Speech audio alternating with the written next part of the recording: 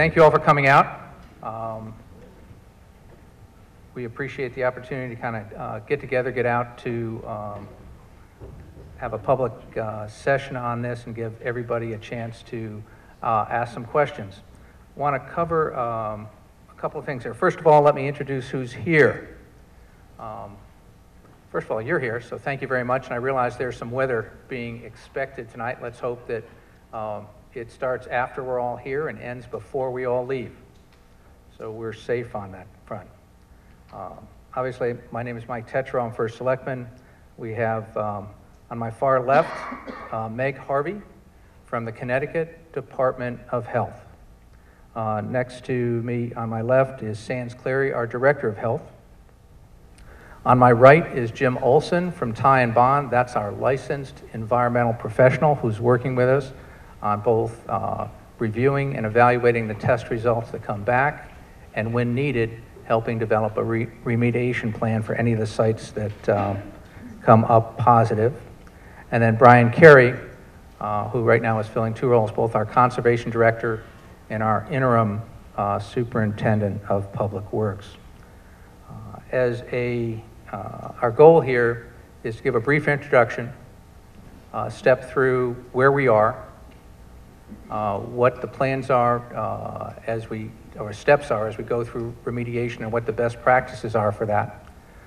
And then I'm going to go through and give a little bit of background in terms of kind of how we got here.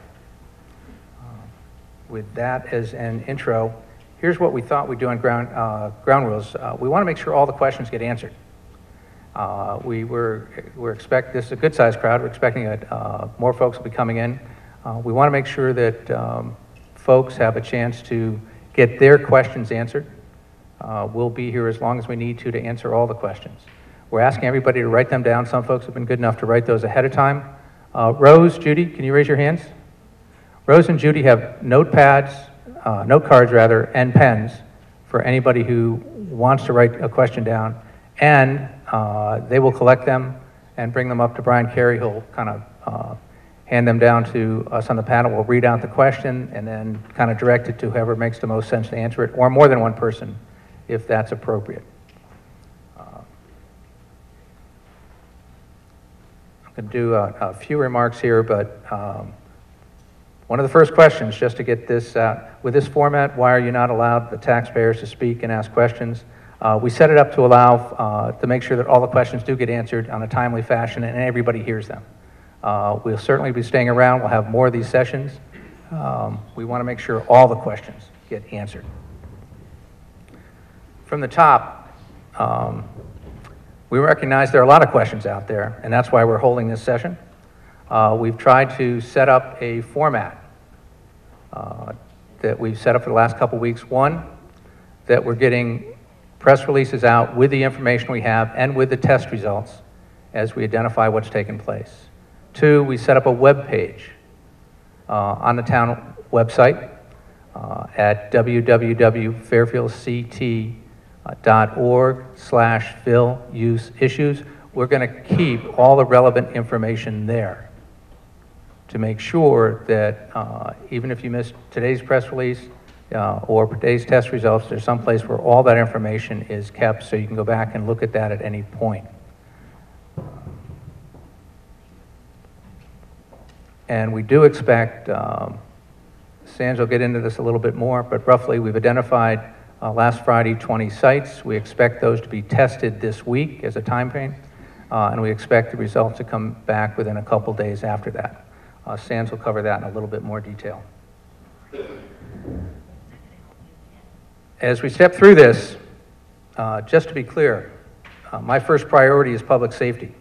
So we're focusing our resources on understanding what town fields, parks, and other public areas received fill from the Julian pile between 2013 and 2016. Testing those sites and quickly remediating those that need it is a top priority. Our next priority, which is already underway, is to understand how all this happened and to take the steps necessary to make sure this does not get repeated. On this, I want to be very clear. It's apparent that decisions were made and actions taken by some within the Public Works Department that were not in the public interest. Separate and apart from the ongoing criminal investigation, the public trust was violated and public health was put at risk. Regardless of how great or small that risk is, it is still a breach of the public trust, and I will not tolerate such conduct in our town government. With regard to the testing and remediation plans, every decision we make is guided by science, best practices, and the law.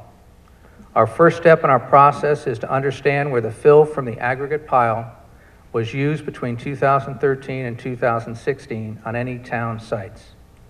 As we determine that, we test the sites in accordance with guidance from our licensed environmental professional. We'll use the term LEP, or acronym LEP, to refer to that, as well as the State Department of Health, the Department of Energy and Environmental Protection, also known as DEEP, and our own health department. When needed, we'll work with Ty and Bond, our LEP, as well as DEEP and the Department of Health in developing a remediation action plan for each specific site. We'll carry out that remediation plan as quickly as possible, and we'll reopen the site once we are satisfied that the site is safe. With that as a brief intro, I'm going to turn the mic over to Sands Cleary, our Director of Health, to step through an update on exactly where we are and what our testing is.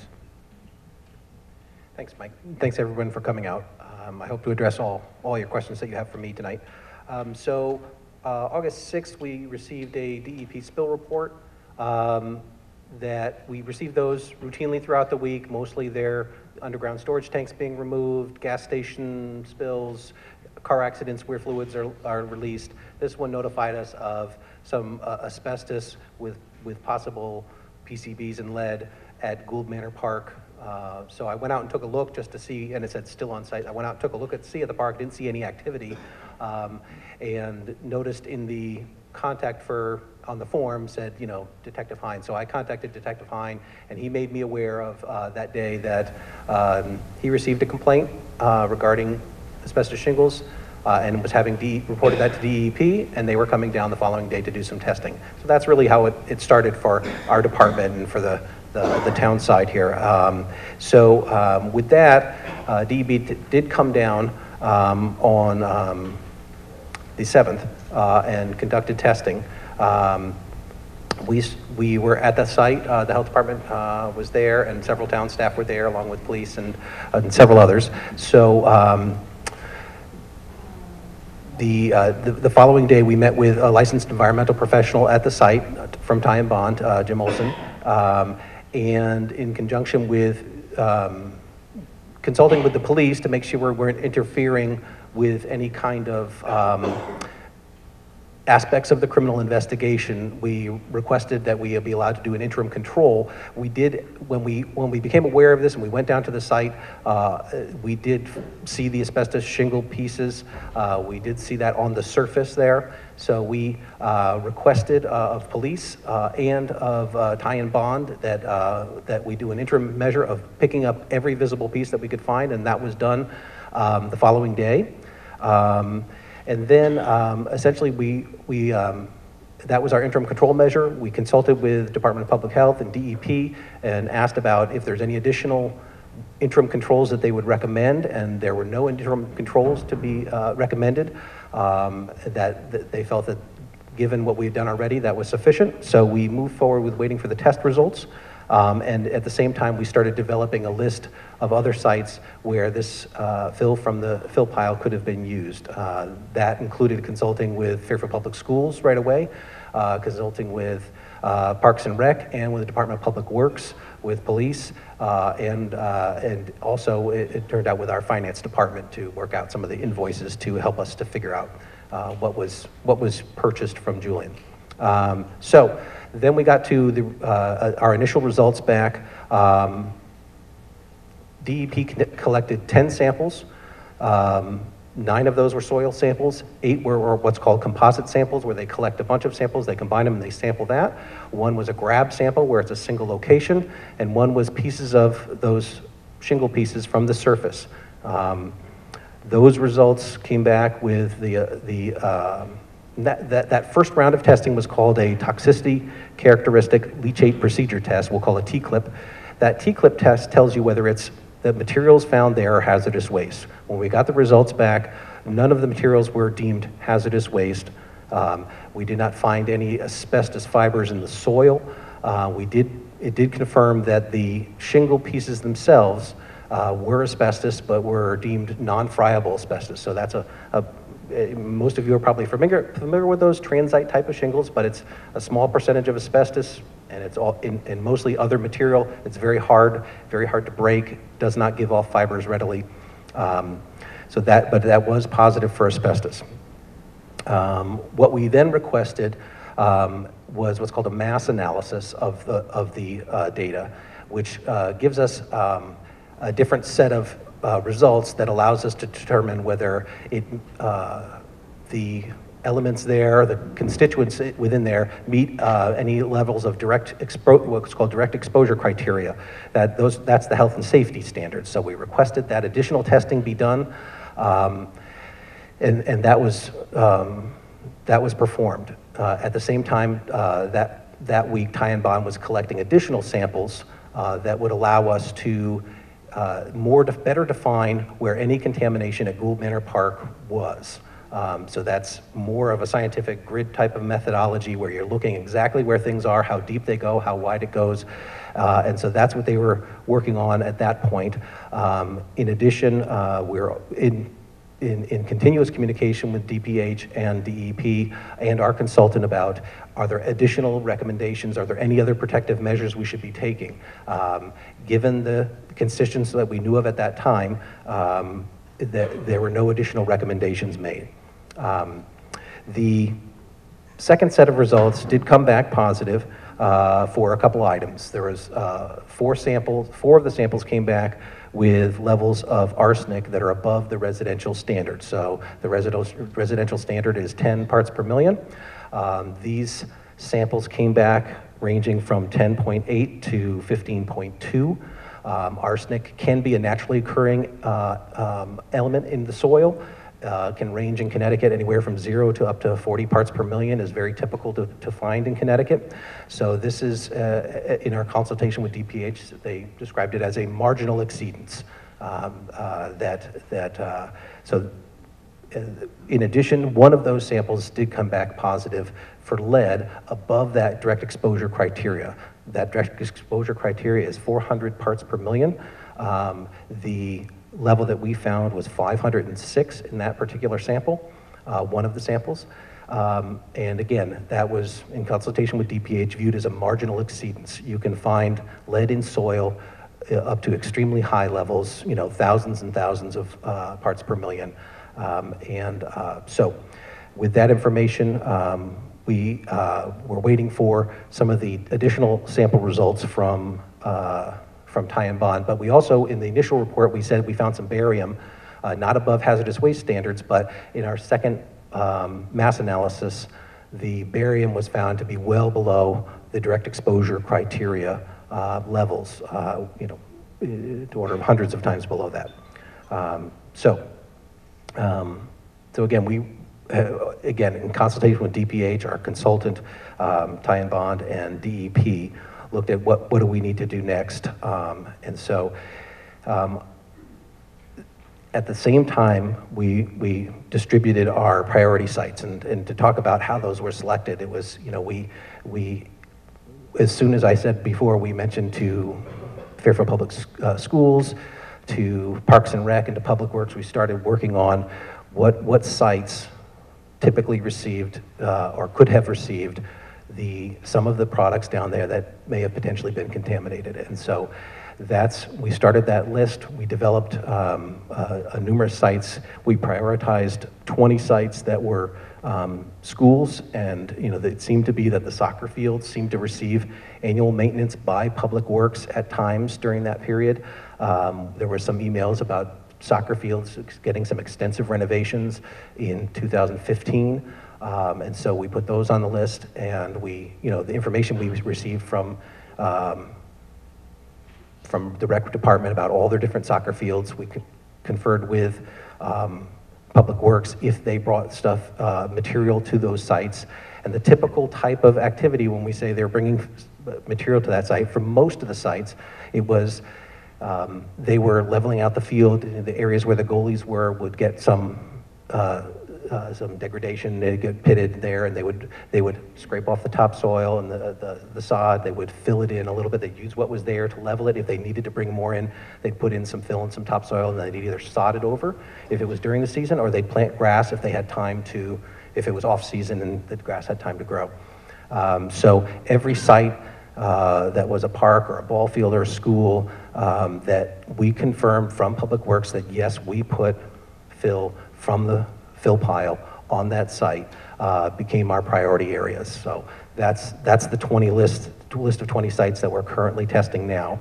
A few days later, this week, actually today, we received our initial results from Ty and Bond's sampling. They did 40 samples throughout the entire area at Gould Manor Park. Of those, they were relatively consistent with what the DEP tests revealed. 3 of them came back above the direct exposure criteria levels for lead. Again, marginal exceedances. No PCBs were detected, no petroleum hydrocarbons, no asbestos fibers in the soil, but the shingle pieces that they did find did come back in the same way as the DEP results, positive for non-friable asbestos. And so that's currently where we are with Gould Manor, with the schools. All the sampling at the schools should have been wrapped up. Jim can share that a little bit more. We were trying to get all the schools done yesterday and today and get those sample results sent off.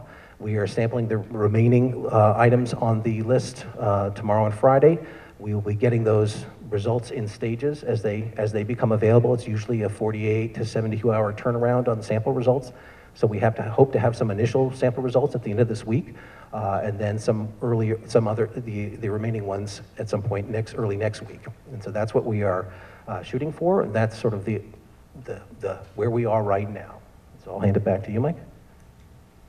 I think next up, we'd like to hear a little bit from Meg Harvey in terms of the State Department of Health, what their perspective is, and what guidance they are giving the town.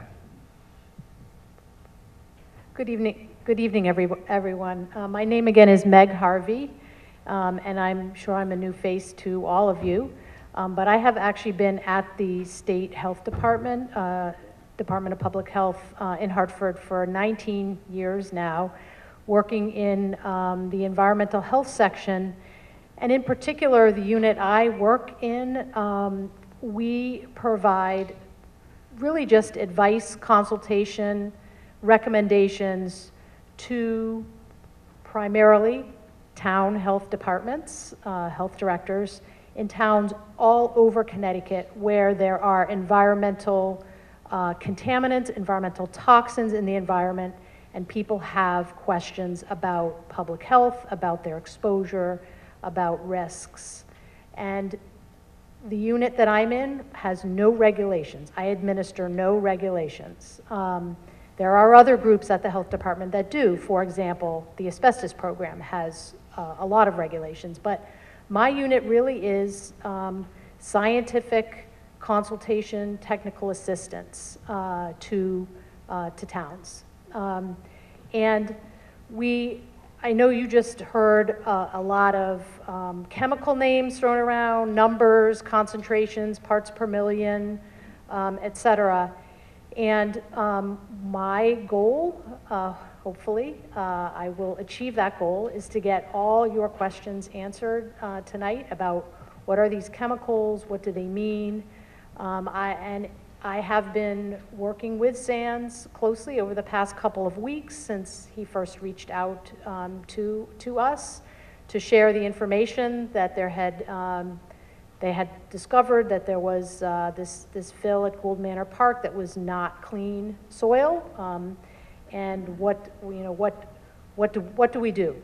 What is the best public health approach to take? And the important things to kind of keep in mind, I think, when you hear the chemical names and concentrations, et cetera, and standards, and marginally above standard or below standard, the thing to keep in mind, the most important thing is the concept of exposure. And no matter what the chemical or the concentration that's in the environment, unless you have contact with it, unless you come into contact and that chemical actually gets into your body, there's no exposure. And if there's no exposure, there's no concern for health risk. So that's kind of number one overarching thing to keep in mind. The second thing is, even if there is exposure, even if you do come into contact with chemical in the environment, in this situation, we're talking about chemicals in soil, if you come into contact with the chemical and some of it does get into your body, yes, you're exposed, but that does not necessarily mean that you will have a health risk or a health symptom. Exposure does not necessarily mean health risk or health symptom or worry for health. In order to get to that point where we're actually worried about a health risk or health symptoms, you have to have enough of the chemical, a lot of the chemical, getting into your body, and that usually has to happen with many repeated exposures over a long period of time to chemicals that are present at high levels in the environment. So going back now to what we know about the condition of the soil that was placed at Gould Manor Park, obviously the data that we have tell us that that soil is not clean soil. That soil has material in it, chemicals in it that are not typical background. Yes, sometimes we see levels of arsenic. Arsenic could be background. Lead, yes, you'd never expect it to be zero, but pieces of asbestos-containing shingles, no, that's not normal, that's not background. And the levels of lead are more than what we would typically consider background. So when we have chemicals and levels, what do we use to compare them against? So really the only standards we have, public health standards for soil, are our residential cleanup standards for direct contact with that soil.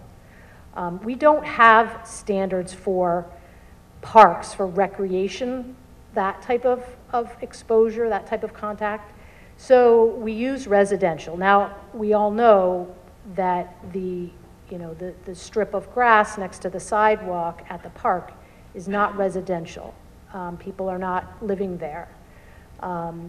So when we say the levels of lead and arsenic in the soil were a little bit above our residential standards, that is not a concern at all in terms of health risk, because the way we come up with our residential standards, we assume a lot of soil exposure. We assume young children, as young as age 1, coming into direct contact with that soil while playing in their yard, directly in the dirt, lots of hand-to-mouth contact, that activity occurs 7 days a week, 365 days per year, and the kids are eating a decent amount of soil through incidental contact every day.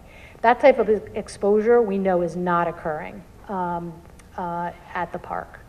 So these are all the sort of the things that I went through in my discussions with SANS and in my analysis of looking at the data. In addition, we're not dealing with bare soil. Grass is a great barrier between people and soil. Just as you know, if kids go out and they're playing in a grassy field, they'll come back with grass stains on their knees. Whereas if they're out playing on a field with no grass, they will come back with dirt stains on their knees. So the grass really does provide a good barrier from that direct contact with the soil. So, numerous conversations, over the past week or so, and my recommendations were that really nothing needed to be done immediately with that soil around the sidewalk, given the type of activity that happens there and the concentrations. But the town decided that they really wanted to kind of take an extra step and be extra protective and really, try to take every action that, that would further reduce even, the most remote possibility that people could come into contact with that soil. And I think they're going to be doing fencing, I believe, kind of fencing off a little bit to help further reduce any possibility that people come into contact with that soil. And then as we move forward and get additional results from the additional fields that are going to be tested, I will continue to look at those results and give advice and consultation to the town. Thank you, Meg. Just want to point out, if anybody needs a card or pen, Judy's going around handing out cards or collecting questions. And where's Rose? Rose is over there, and if you let her know, she will also get you a card or pen as we go through. Next up is Jim Olson from Ty and Bond, who's going to talk about our approach to remediation. Good evening. Again, I'm Jim Olson. I'm a licensed environmental professional, or LEP, from Ty and Bond.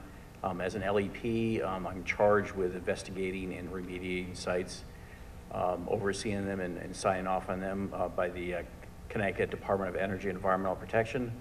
I have over 30 years of experience working in the state. The town of Fairfield brought us in last week. I personally visited the Gould Manor Park on Wednesday, and our teams were down there Thursday and Friday doing an investigation. I think the SANS explained what we did previously. So when we collected our data, we compare it to the remediation standard regulations, which Meg explained, and we worked with the town on developing interim measures to prevent contact, and we're also right now working on a remedial action plan for that area. So we're making good progress on that site. Regarding the other 20 prioritized sites, about half of those are schools. We started evaluating those sites in a 3-step process. One, we went out to the sites and visually observed the sites. I personally was at all 10 of the school sites. We looked at the ground surface. We met with the Department of Public Works and visited the site and observed where the fill was reportedly used. We sampled those areas. As of today, we've completed all the 9 or 10 school sites, and we will complete the remaining sites by the end of the week. So the 3-step process is: 1, we investigate them; 2, once the data comes in from our laboratory, and the data is on a 24 to 48-hour turnaround, we evaluate the data and to see if there's any exceedances of the remediation standard regulations. If there's not, we deem those areas safe. If there is, we look at the levels, and then we work with the town to say what type of interim measure should be taken to protect the users of those fields. It can be things such as snow fencing, geotextiles, mulch. It really depends on the site and where the impacts are located and what's there already for cover. As Meg indicated previously, grass in itself is a pretty good barrier. So that's step 2, the interim measures, and step 3, if the site does need cleanup, we'll work to develop a remedial action plan, and probably most of the sites, well, not most, any site that needs some kind of cleanup will be excavation of those materials, replacement with clean fill, and removal of the impacted materials for off-site disposal at a licensed facility. Well, thank you. I want to get through a little bit of history here to kind of put this in perspective, just so we kind of see kind of what's taken place over time. This started back in 2013 when Public Works wanted to try a new approach in terms of helping the town get the material, about 40,000 cubic yards. It's in the Public Works work yard, or Public Works yard as we call it, down. So they set out an RFP developed between Public Works and purchasing to bring a contractor on. Previously, there had been a part-time contractor come in, but it wasn't really working for Public Works because they weren't sure when the yard was open or not, and that impacted their ability to plan work. So they came up with the idea to put a full-time contractor in there to run the yard. So that started in about 2013. It was a 3-year, approximately, purchase order or tour. I started to hear about the problems in the yard specifically in the January-February 2016 time period. Got a number of calls from neighbors talking about the pile continuing to grow rather than getting work down as we had planned on it.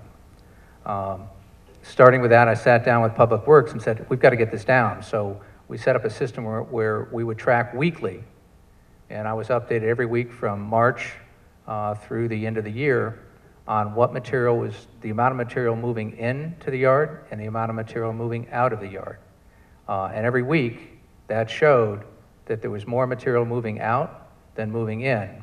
So if those numbers were accurate, the pile should have been getting smaller over those time periods. In addition, in order to help better communicate with the neighborhood, we set up a series of meetings that in many cases were almost monthly. We also set up email updates that went out every 2 weeks to the neighbors that wanted to be on that. So that's what we started doing and tracking it literally every week and every month, reporting back to the neighbors. We set up a web page, again, to hold all that information. And that was the, you may have heard about the, it's fairfieldct.org/PW-Yard for Public Works Yard. That is still up. It's got almost 3 years worth of monthly reports and charts and presentations that we made to the neighborhood. That summer, frankly, the complaints were not moved from just about the size of the pile to the truck noise, both as we put pressure on Julian to move the aggregate out of there and get the pile down. But at the same time, the construction of the Regional Fire Training Facility was going on, and Penfield Pavilion. So there are 3 major projects, all right in the neighborhood, which created a tremendous amount of traffic on Reef Road. As we move forward, in September, the pile wasn't coming down fast enough. So I told Julian, that's it. And once this contract is over on December 15th, we are not going to renew it. That would do two things. One, give us a chance to reassess where the pile was and what approach we use going forward. It also would bring to an end the truck traffic going into the pile. It would bring the fire training facility was going to be done about then, and Penfield Pavilion, major work was going to be done about then. So that would cut down the truck traffic on Reef Road, which was causing major concern for the neighborhood. At that time, in talking with the neighbors, there was a concern raised about, well, what if they leave any contaminated soil here? What if this, what if that? So we said, as part of our shutdown process starting in September, I instructed Public Works to bring in a licensed environmental professional, not Mr. Olson's firm, but another one, to randomly test the soil over that time period. And they did that from there till late December. In October, we also heard about bond issues from another town that used Julian services. And I had purchasing check, and it turns out the bond they put forth as part of the RFP wasn't valid. It was from a company that wasn't licensed to do bonds in Connecticut. So we immediately checked every bond we have out for every company to make sure that the bonds we have are valid everywhere else, and they were. I then sat down with purchasing and said, look, I want to go back and review this and see exactly what happened with our bidding process. What did we miss? And how do we make sure that doesn't happen again? We don't want to be in this situation. How do we go back and identify the issues that have come up and make sure we validate every single one of those on every bid going forward so that we stop any problems like this from cropping up again? And we did that in October of 2016. On November 29th, our LEP was on site at approximately 6:30 in the morning, saw 3 Julian trucks come in, drive, in essence, around the pile, away from where the work was being done, and dump their loads. She then went over to that and sampled that material. 2 weeks later, the test came back on December 13th, saying that material was contaminated with PCBs and high levels of lead. That is material that was never supposed to get in our town at all, and certainly not being brought in by Julian to contaminate the soil there. We shut down the site that day. We literally brought a police officer down with our town attorney and our public works officials and kicked Julian off, parked a big dump truck in front of the gate to make sure nothing moved from there, and all their equipment was quarantined on the site. We called DEEP, and a representative from DEEP came down that afternoon to survey what was taking place and provide guidance. We were told to come up with a remediation plan by a licensed environmental professional, which we did. We then went back to the site in a February timeframe to determine the extent of the contamination, and so the area that was the source of the dumping was then tested and excavated. That soil was removed until there were no longer any testing for PCBs and lead that showed up to those levels. So that the pile, on one hand, the pile itself, the material in it, the aggregate, is not what's called clean material, but the idea was that we were mixing it, the 40,000 cubic yards was part of our street sweepings, had come from our storm drains and some of our public works projects, some of the spoils from those projects. The idea was to bring in cleaner soil, mix it, so it could be used in certain construction applications. It met the levels for industrial commercial use. Not residential, not ballparks, but industrial commercial use. So it might be something, as we did, we used it in the berm, and that's an appropriate use for that material. As we cleaned that up, and it was spent about $300,000 to do that, we asked Julian to pay for that. They refused. So we took them to court, and that lawsuit is ongoing. It's currently in arbitration. In addition, in talking with Mr. Carey, Brian pointed out that there may be some laws broken in terms of them transporting that level of contaminated soil to our site and dumping it there. That you need licenses to do that, and you have to know what you're doing, and you have to have permits to move that. I then contacted our police chief, Chief McNamara, and asked him to investigate that to see if any laws were broken at the state or federal level, and whether Julian should be held responsible for that. Also in 2017, we continued to meet with the neighbors. We brought in a landscape architect to design a berm. We got approvals from Conservation, Planning and Zoning, and DEEP to help design this berm and make sure that it did the appropriate things, both shielded the neighborhood, but also protected the creek and everybody else. In 2018, the spring of 2018, primarily March through June, the berm itself was constructed. We determined once Julian got off site, there was, instead of 40,000 cubic yards, there was closer to 100,000 cubic yards of material on site. 40,000 of that, almost half, we used in the construction of the berm around the public works yard. Every single part of that was tested before we used it. Not only to protect the environment, but also to protect our public works employees who were building the berm.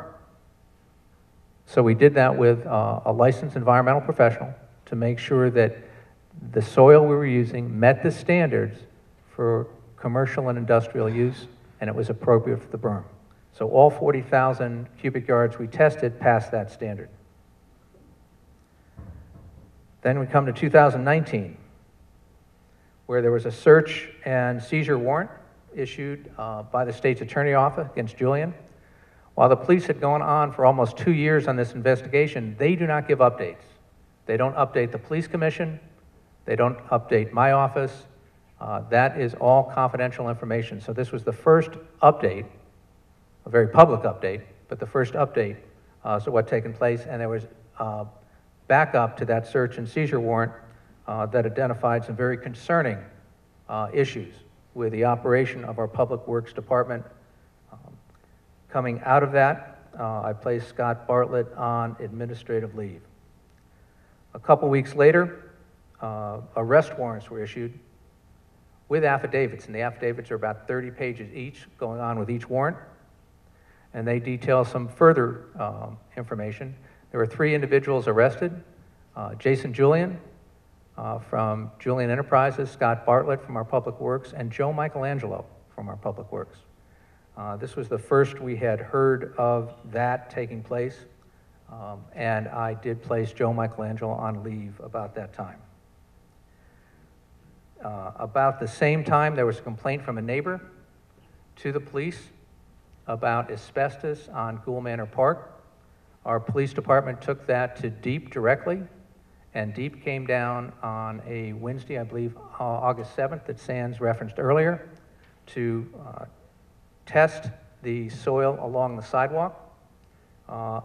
Sands, they did notify our Department of Health, so Sands was able to join them down there. And that same day, we hired Ty and Bond, Jim Olson's company, to be on board. So whatever the test came back with, we were ready to make sure we could start remediation procedures right away.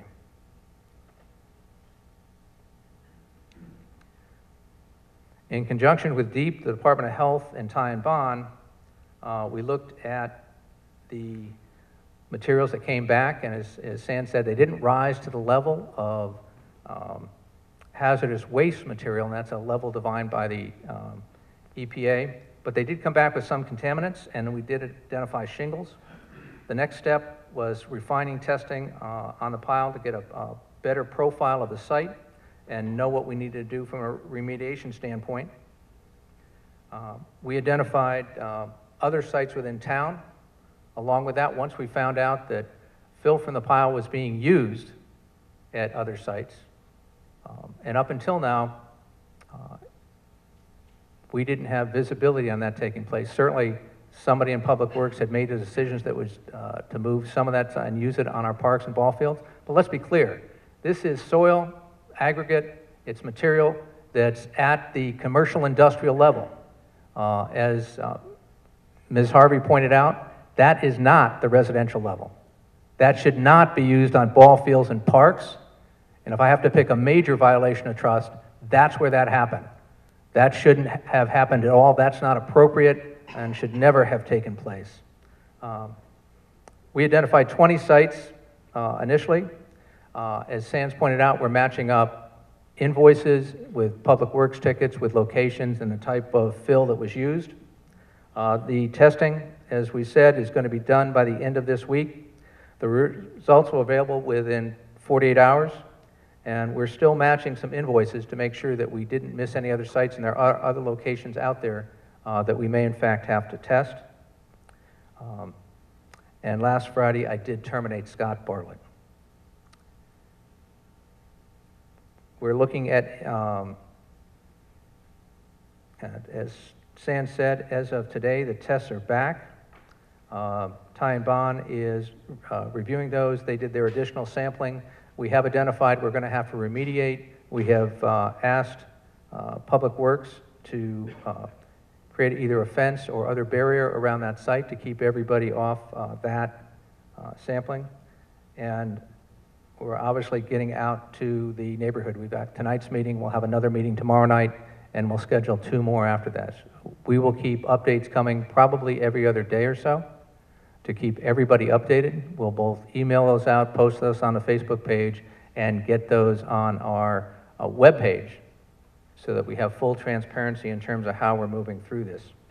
As I said, this material should never have been used in Parks and Rec, the Parks and Rec site. As of today, because the Gould Manor site tested positive, and we expect comparable material, we don't know until we test it, but it came from the same pile, so we're expecting a comparable profile. We've closed the parks and fields where we've identified as part of those 20.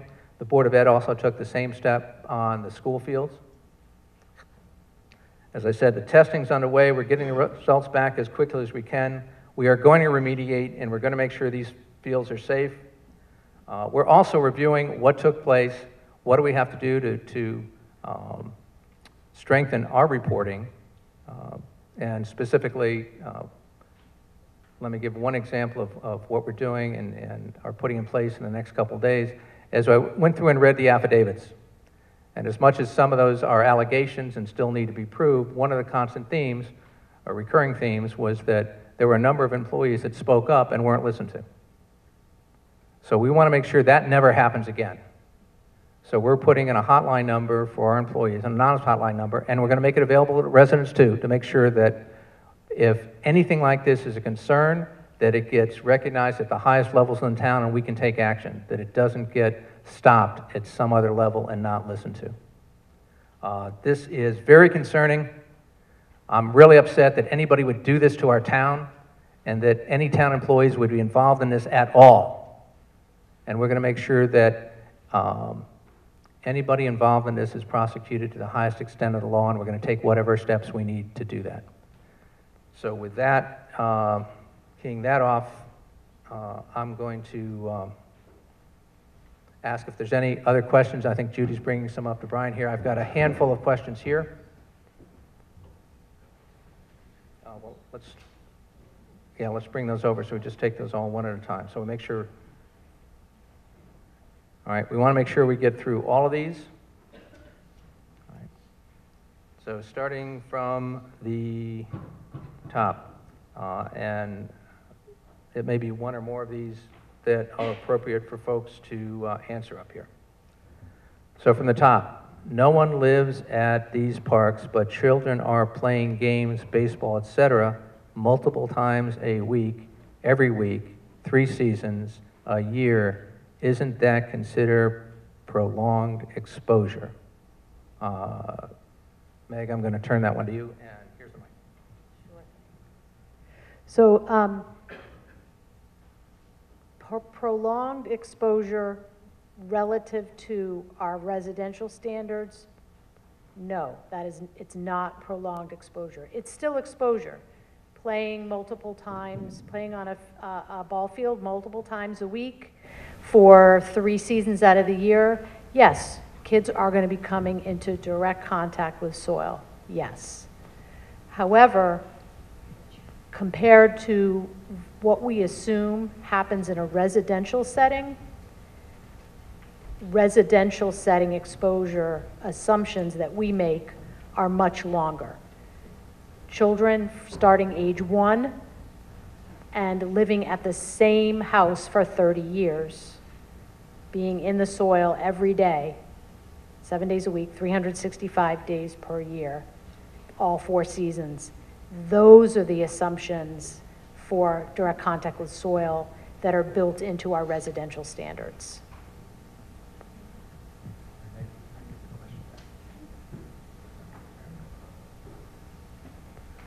Next question. Why was Sands Cleary not notified in 2014 about asbestos at Gould Manor sidewalk? Mr. Tetra replied, thank you for following up 8/24/2014. Let me do part of that and see if Sands, I don't know if you'll have any follow-up on this. Simply, an email came in, I was copied on, that identified there might be some asbestos and material along Gould Manor sidewalk. It was directed to either Joe Michelangelo or Scott Bartlett at the time. There was a follow-up email after that that identified that the resident had met with Scott Bartlett and appropriate action was taken. And then there was a follow-up email of that saying the resident was satisfied that was taken care of. If that material really looked like asbestos at all, it should have gone to the health department. I am not clear at all why it didn't, but it absolutely should have. Sands? Yeah, I don't have much to add to that, other than we were not aware of this. We were not made aware of any asbestos shingles at Gould Manor during that time. We're not aware of any, the efforts that Public Works did take at the time. They did actually scrape up large portions of soil at the time and remove it, and met with the complainant at the site, and you know, this is after the effect, you know, in looking at these issues now, recently, is that, you know, there was email communication back and forth that they met, that the individual sent an email saying, thank you very much for your efforts in resolving this issue. But at the time, the health department was simply not made aware of it, you know, and we have multiple avenues for people to report things to us. You know, we've got all the typical social media and emails and the Q alert system and service requests through the town. So this one just simply didn't come to us. I do want to point out that on the town website, there's a, what we call Q Alert is the brand name, but it basically lets people write in comments. It's open 7/24 and gets directed right to the department that they request the question of. It's been very effective over the last 4 or 5 years in addressing a magnitude of issues, either be they complaints or questions or requests for service that go through. Next question. Why were there no staffing changes at DPW when the police called Scott Bartlett in October 2018 concerning the fill pile, and his attorney asked the police to direct questions to that attorney? That was a step that the police did. It was part of the police investigation, and they did not update anyone else in town in terms of what their questions were, what their concerns were, or that had taken place. Next up, why did it take so long to test the areas in question? Are these public works positions, qualifications adequate? Apparently no one in the administration seemed to question the activities of these sites until resident complaints. Where is the oversight in this town? I'm going to break this off, and perhaps Brian, you can add a little bit as to what we do now, why did it take so long to tackle the areas in question. I think we've jumped on these as soon as the first contaminants were identified back in 2016, when we had actual data to do that, and moved quickly to get all that material moved off-site. How are these public works qualifications adequate? We'll go back and take a look at that, but right now it's pretty simple. Working with the Department of Health and the guidelines that DEEP has for these, and I'll let Brian expand a little bit on that. There are strict guidelines for how this material is stored and used, right? And as long as you follow those guidelines, it's appropriate. In this case, those guidelines were not followed. It was used on parks and ball fields, and that just should never happen. There isn't an example where that's an appropriate level, and that doesn't take a whole lot of qualification. That takes some basic understanding of the rules. No one in this administration seemed to question the activities of these sites until residents complained. Yeah, when the pile got bigger, that's the first time that I had heard about it, and that's when I got in and set up weekly updates to make sure that the pile was moving in the right direction, and to make sure that this was front and center for our public works, and that we kept it in front of the neighbors, and we did that in full view and transparency for the neighbors by having monthly meetings, bi-weekly emails, and by setting up a web page so we tracked all of our activity through that time period.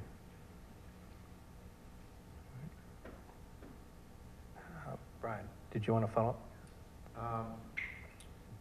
My name's Brian Carey. I've been the conservation director for the town since 2015, and I've just asked it recently to fill in as the interim director of public works for an unknown period. But just to give you a little background on myself, before I started working for the town, I actually worked for the town of Stratford, started their brownfield program over there. We were able to secure about $6 million in federal funding to do remediations throughout that town. Some of you may be aware of the industrial history of Stratford, so I've had a long experience dealing with similar issues, a lot worse than this actually. Prior to my time in Stratford, I was actually a consultant for a multinational consulting firm, doing similar work that, actually exactly the same work that Jim Olson does. So I do have experience doing environmental cleanup, remediation, and consulting, development of health and safety plans. When this whole matter started back in December of 2016, and the fill pile was discovered by Cindy Knight, the LEP, who was working at the time for that town. During that time for the town, I was contacted by Joe Michelangelo because the scope of work that had turned out to be the illegal contaminated fill pile that was dumped by the Julians, they needed some help in kind of steering the ship at that point. I immediately kind of took over the operations of the remediation, and we had numerous meetings talking about that. I will tell you, there's been no material taken off that site since 2016 other than what was the scope of the remediation waste at the time, which was for PCBs. There's been no PCBs detected in any of the fill we've tested so far, which is really a good sign. Again, we've talked about the low levels of materials kind of right at the direct exposure criteria. That has been found kind of on Gould Manor, and we expect, you know, kind of similar results, probably below.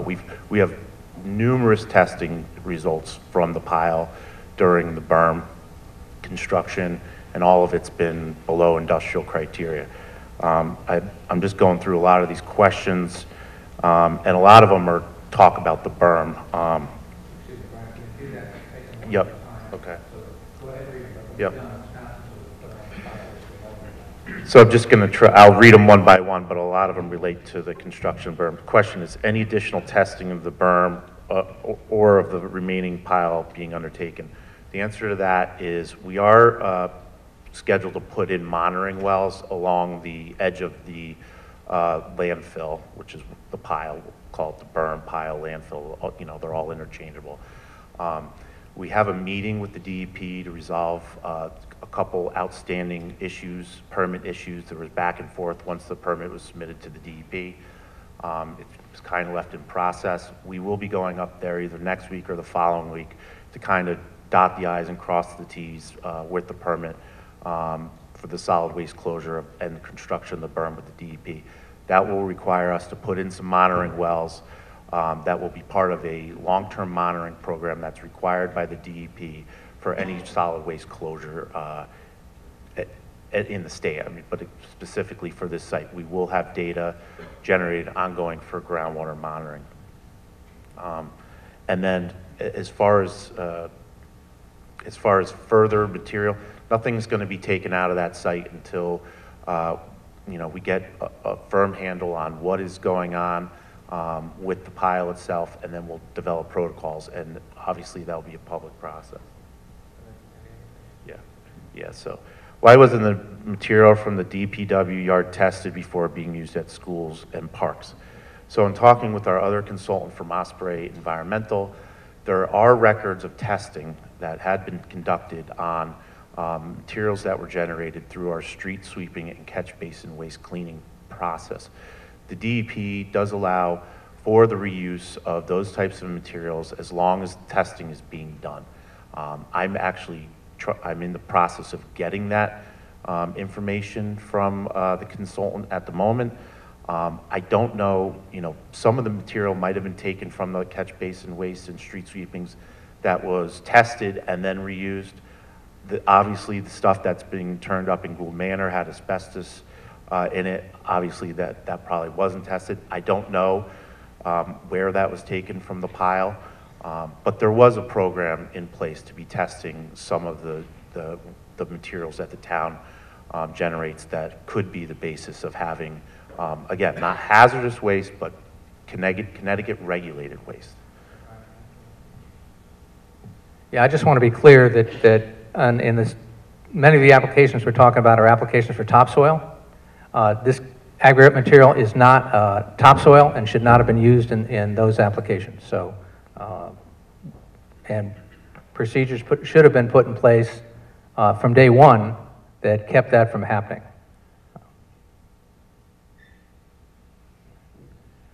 Then let me take this one. Why didn't the first selectman order tests done 5 years ago when you were alerted by a resident that Gould Manor's soil had asbestos in it? Why didn't the first selectman order tests to be done after it was determined fill at the pile was contaminated the fields and playgrounds on the list? The second one, we ordered that testing to be done as soon as we were aware that this material had been used at playgrounds and ballparks, because in terms of 5 years ago, when that email came through, it was, I thought, resolved by Public Works, and I assume that they resolved it, and if there had been asbestos, they would have appropriately notified the health department. They didn't do that, and that should have been the case. But there's no question that they should have notified the health department on that when that came up, and it should not have been treated the way it does. Anybody who mentions asbestos, if it goes out there and it looks like anything close to asbestos or might be, if you can't rule it out, then you should at least notify the health department to have them come back and make that judgment. That judgment should not have been made by Public Works, that the site was okay and any asbestos items were either not asbestos or had been removed appropriately. Next up, bottom line, Mr. Tetro, you are our first selectman. Is it not your responsibility to oversee what's going on with the different departments in the town? Shouldn't the buck stop with you? Don't you go and personally check on these departments, both verbally and visually? The answer is yes, the buck stops with me. And I did have weekly meetings and did get weekly updates on what was taking place at the pile. And simply you count on your trusted managers to tell you the truth. If somebody's going to be dishonest about it and give you false information, that's a challenge. So no, I can't do everybody's job for them. You've got to count on your managers and directors to be doing that job. Why weren't the town employees terminated that were arrested? Shouldn't that be the first selectman's shouldn't the first selectman take responsibility? When they're arrested, they're not proven guilty. However, in terms of the criminal investigation, it's still ongoing. It still hasn't gone to court yet. There's a whole lot to be done on the criminal side. We are evaluating things on the management side and taking a look at all of this. Obviously, as I said earlier, I did terminate Scott Bartlett, and we're doing a full review of what's taking place down there now. Who gave the go-ahead then to use the soil on the soccer fields? That was done by DPW, and we're going back and looking at that. Again, this soil should not have been used anywhere close to ball fields or anywhere that was close to a residential use. Next up, my daughter is on a soccer field that's used several times a week. She plays goalie, and that comes covered in dirt, sometimes less, on her legs. If that soil were contaminated at levels found at Gould Manor, should she be concerned? So I'll give the short answer first. Should we be concerned? No. Why do I say that? So the reason I say that is while, yes, exposure is occurring, direct contact to the soil is occurring, as evidenced by someone who is playing and getting arms and legs covered with dirt. However, the concentrations of contamination at Gould Manor, we know, are low. The arsenic level and lead level is marginally above the residential residential cleanup number. And I've talked already about how that is how we develop that number, what we think about, what our assumptions are in coming up with that cleanup number for residential. So it's not only that we assume a lot of exposure occurs, like 7 days a week, young children with a lot of hand-mouth contact. There's even more protectiveness built into those numbers, because when we develop cleanup numbers, we start with looking at toxicity of the chemical, usually in animal studies. That's where we start out. And then in making the assumption that it's not animals that are being exposed, it's humans, we add multiple levels of uncertainty and protectiveness factors onto our numbers. So that what we end up with is a cleanup number that has a large margin of safety built in. So you might be wondering, well, why? Why do you set your number so low that you wouldn't even be anywhere near a level that could be a concern for an actual health symptom? And the reason for that is because we don't want to have our cleanup numbers bumping right up against an actual effect level, a level of exposure. Let's use lead, for example, where our cleanup number for residences, residential yards for lead and soil is 400. We don't want that number to be so close to a level that could actually cause a child to be lead poisoned. We want that protectiveness because we don't want to worry when the soil level is 500 or 600 or 700. We start to worry with lead when the lead levels in soil are 10,000, 20,000, 100,000, which is what we see when there's lead paint on a house that has gotten into the soil. So that's the reason why I answer that question, no. Please don't be concerned, even if you know your child has a decent amount of soil exposure on a soccer field. Even if those contaminants were present at levels that we know were in the soil at Gould Manor, we have such a large margin of safety built into our numbers that exposure would put someone nowhere near an effect level, an actual symptom health risk level. All right, next question. Emails from a Fairfield citizen several years ago identified the problem at Gould Manor. Why no action until the citizen reported it just a few weeks ago?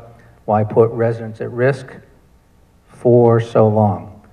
Again, it was my understanding that had been taken care of at that point. As we've identified, that asbestos issue should have been reported to Public Works, to Public Health, for Public Health to have identified that. We didn't mean to put anybody at risk for any amount of time. The goal here is to make sure all of our fields, all of our parks are safe for everybody to use. Is the person placed on administrative leave still being paid? There were 2 people placed on administrative leave. One has been terminated, so that person is no longer receiving pay. The other one on administrative leave at the moment is still receiving pay. Question.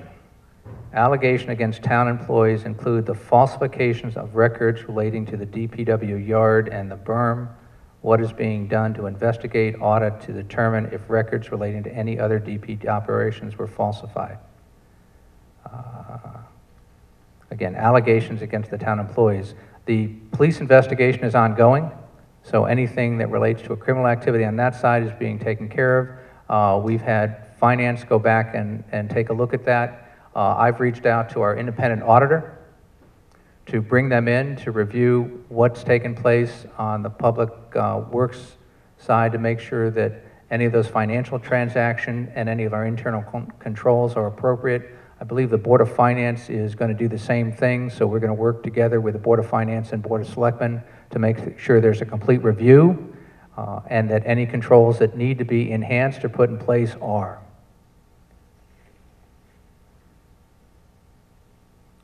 See, I understand Parks and Rec is holding a meeting now at Penfield. What unfortunate,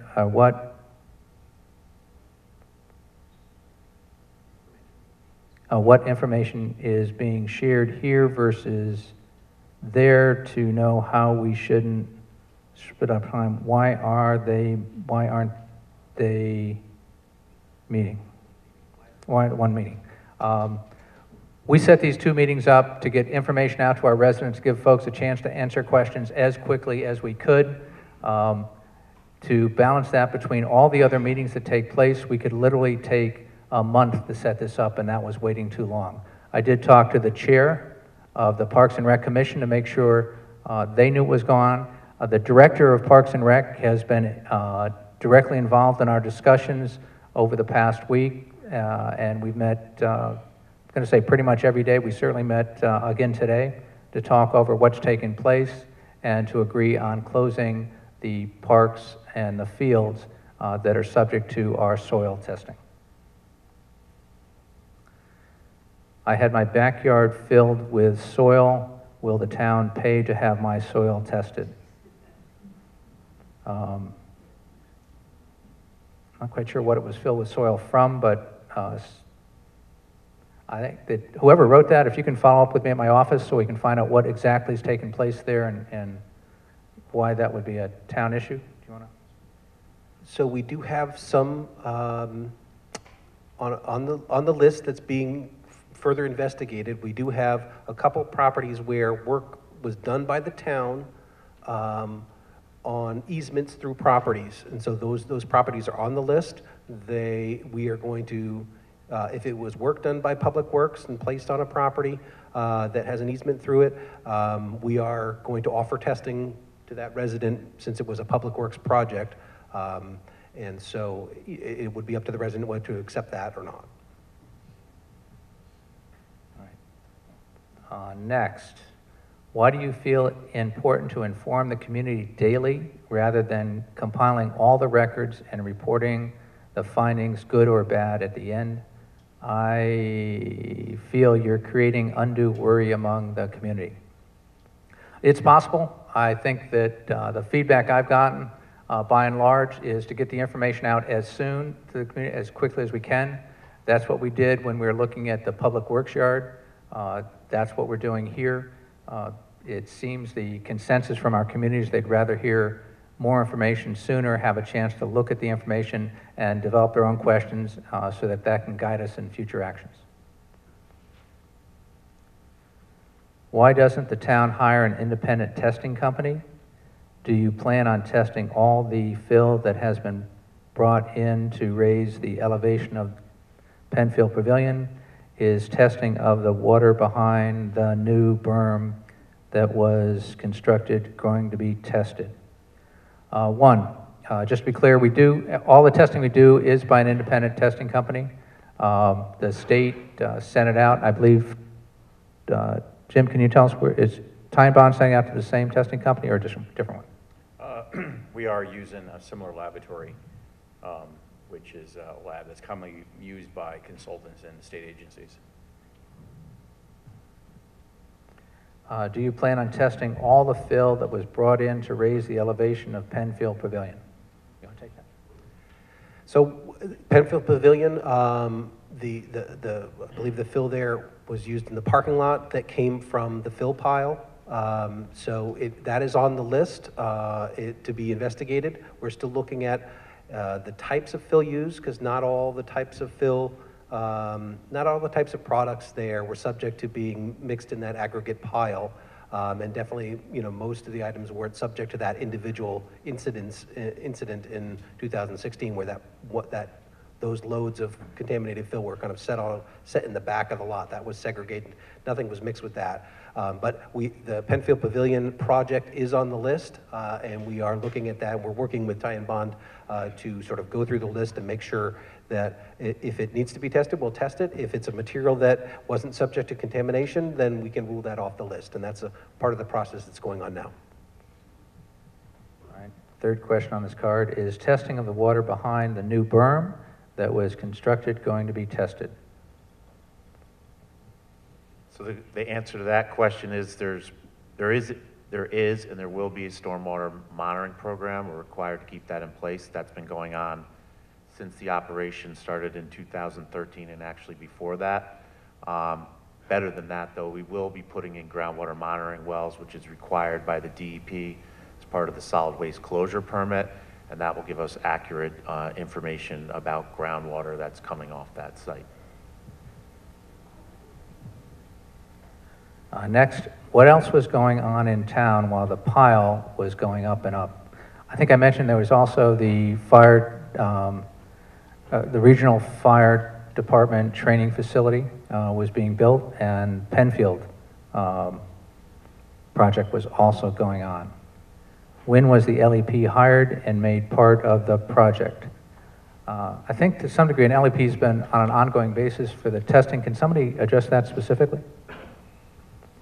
So there's a couple facets that were going on during the operations. First, there's always been a stormwater monitoring program, so there have been monitoring the stormwater outfalls at the site since, I believe, 2013.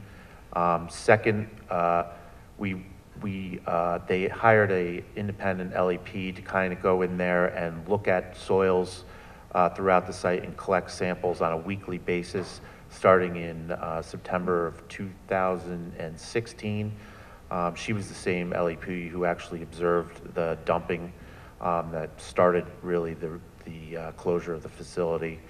And there's been numerous testing done on the site throughout the years, including the closure of the berm. So we do have a voluminous amount of information on the testing at the site. And I'd just add that Ty and Bond was hired the day of the initial testing done by DEP. So we were notified on a Tuesday. DEP was coming out the next day. Jim was contacted on Wednesday, and he was on site the following day consulting with us on interim controls. Next, what expense is Fairfield going to incur from testing and remediation? We're not sure about the remediation. The initial testing that we agreed to, we've agreed to an $80,000 contract with Ty and Bond to get us through the testing of the first 20 sites. Remediation will actually depend on what the level of remediation is and what the plan is and what the items that we are remediating will take place. We will keep everybody updated on that. What precautions is the town taking to warn all residents, especially parents? We have used every news channel we can. We've sat down and talked to reporters from the Fairfield Citizen and from the Fairfield Patch. We've talked to Channel 61, Channel 8, and today Channel 12. We are getting things out on emails, putting them on websites. For anybody who wants updates, I would ask that you go to the website and sign up for news and announcements so you can be kept updated too. Everything we do, we will notify that list of what's taken place.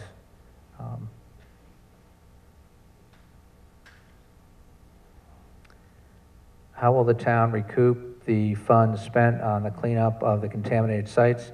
We are currently suing Julian, and we expect to prevail in that and get our money back.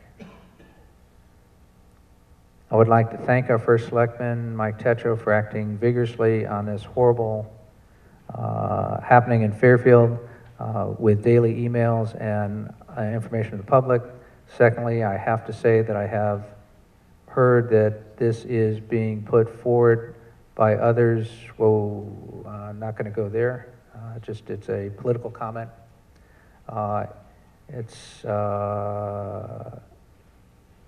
And balances. Look, while I appreciate the intent of that, there's nothing political about this. We are moving forward to make the town safe. This shouldn't have happened. We shouldn't be in this situation. That's a major violation of trust. But we are going to get to the bottom of this. We're going to make sure that we do that in a very public fashion, and we're not playing,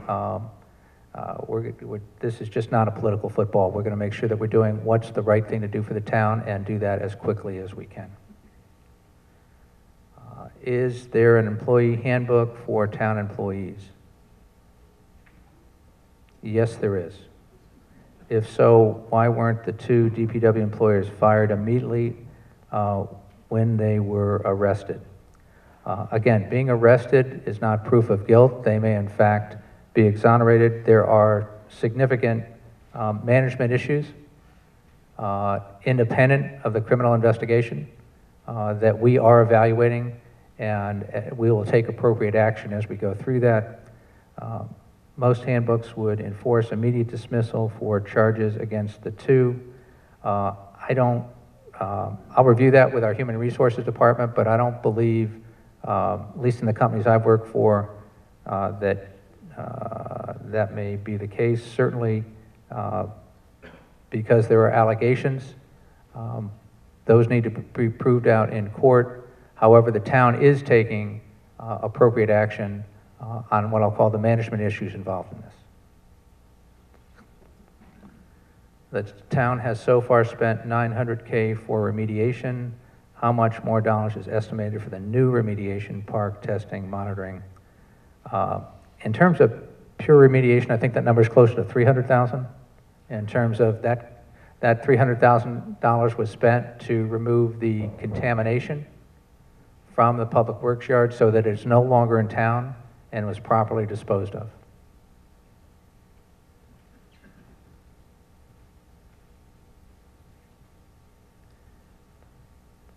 If the fields are supposed to be closed, why are kids still being allowed to play on them? And do you really think one little sign is enough of a deterrent to protect them? I think we're talking about a bit more than that. Brian, do you want to cover what we're talking about? So I know Meg talked about this. We are moving forward to fence off areas as they become, it becomes obvious that they need remediation. We are going to go out there and put signage up, just letting people know. But I think Meg addressed it pretty well, to saying that the risk to the general public is very, very, very low. So we're doing this out of abundance of caution. You know, there's a fine line between being protective of the public and causing, you know, more hysteria, which we are sensitive to.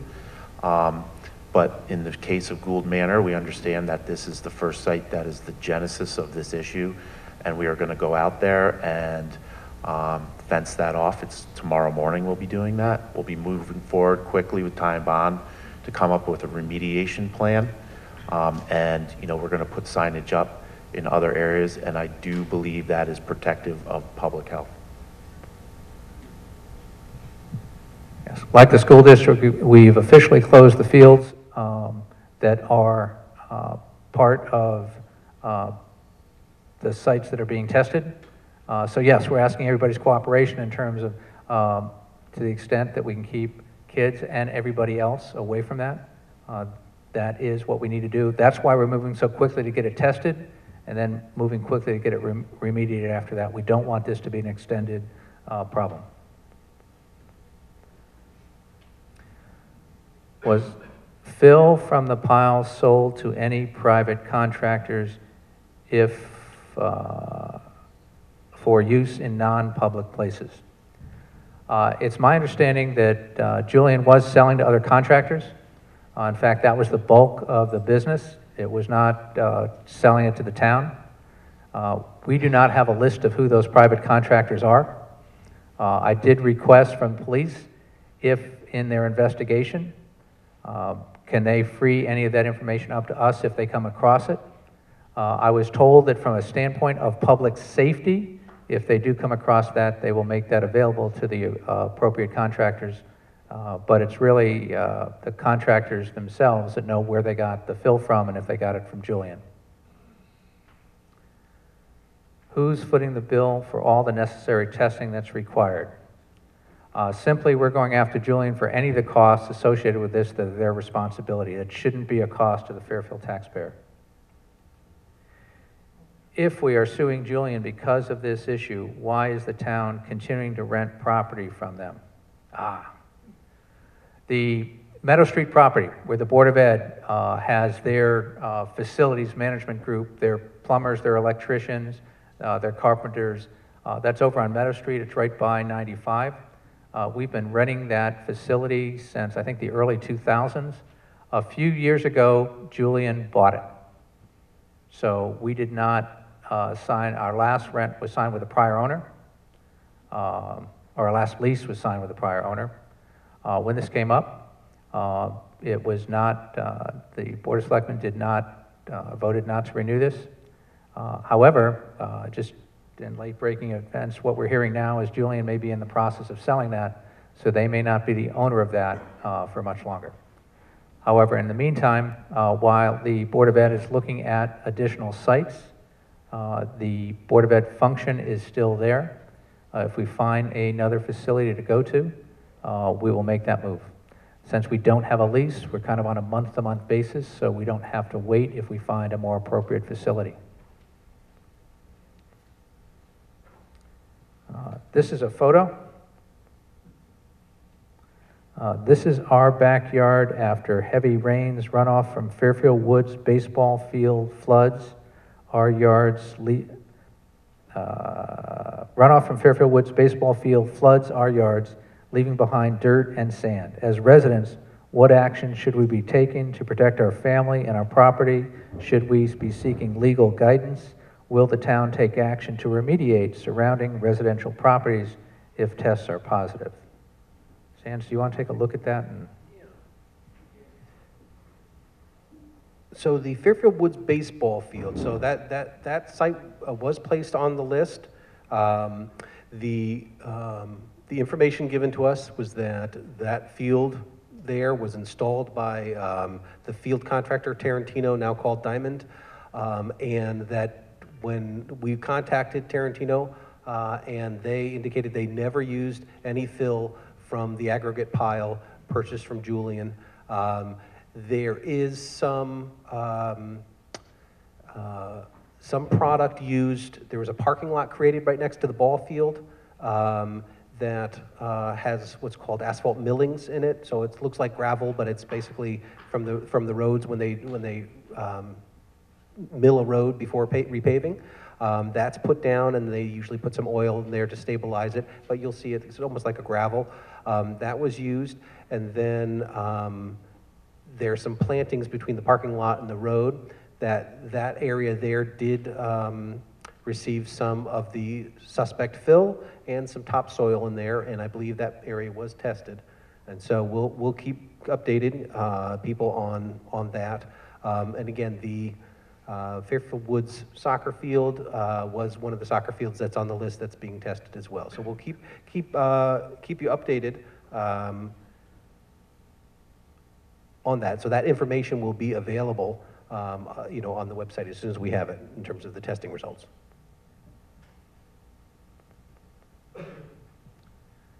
Next up, why did you move the lawsuit against Julian into arbitration when choosing that requires all information brought up to be sealed from the public?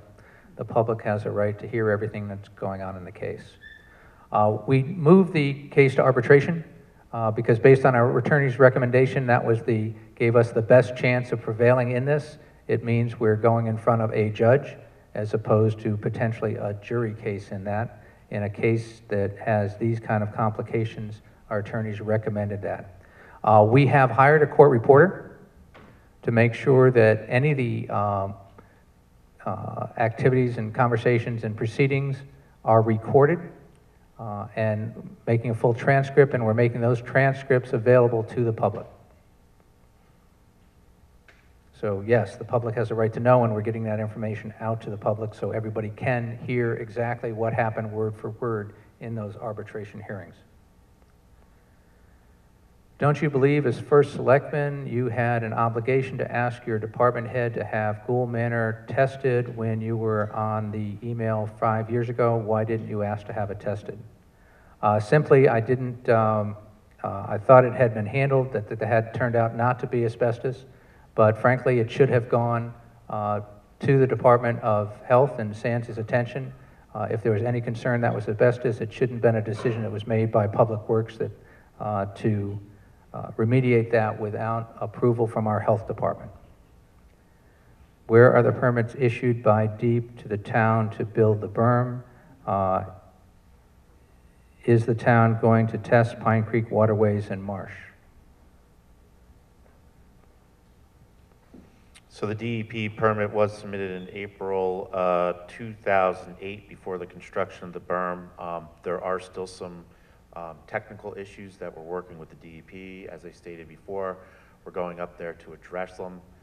This isn't uncommon to have a little bit of back and forth technical review with the DEP before they issue a final permit.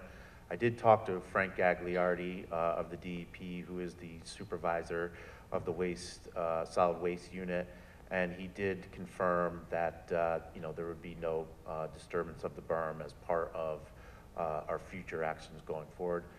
Most of what we need to discuss with them is the development of a monitoring well network and what that groundwater monitoring program is going to look like going forward. This question has come up a lot, and I have a lengthy bunch of questions here that I'll respond to in detail. But the question is, the town going to test Pine Creek waterways and the marsh? We do have testing from the surface water of Pine Creek, and we also have stormwater testing that's ongoing from the pile. It's an industrial area, and it requires a stormwater management permit from the state. The transfer station has a stormwater monitoring requirement. Green Cycle has a stormwater monitoring requirement, and so does the town public works yard. So we do have information regarding the stormwater monitoring that discharges into the marsh. Everyone knows that the marsh itself is built adjacent to the town landfills and is areas that have been filled dating back to the 1920s.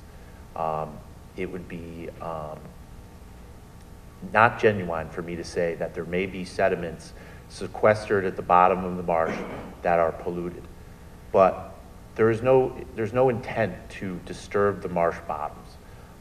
So there's no impact to human health.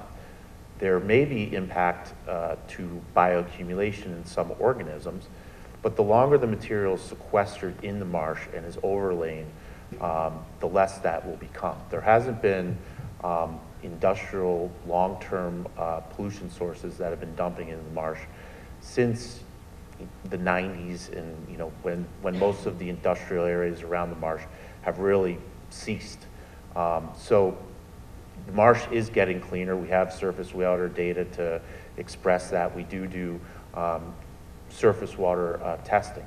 But no, I would not recommend going into and doing core samples at the bottom of the marsh unless there was some type of dredging project proposed. But that is not necessarily a waterway that's used for navigable ships. So there's nothing forcing us to dredge that material. And I would make a statement that it would actually be more harmful to the tidal marsh to go in there and dredge those marsh sediments out than it would be to let them sequester in there. After Hurricane Sandy, the town did go in and do testing of the outflow of Pine Creek Marsh, and there were some minor sediments that came back below threshold. So if the question is, are there pollutants running out of Pine Creek, it would be more in the surface water than it would be in the sediments. And again, we do testing of surface water in that area.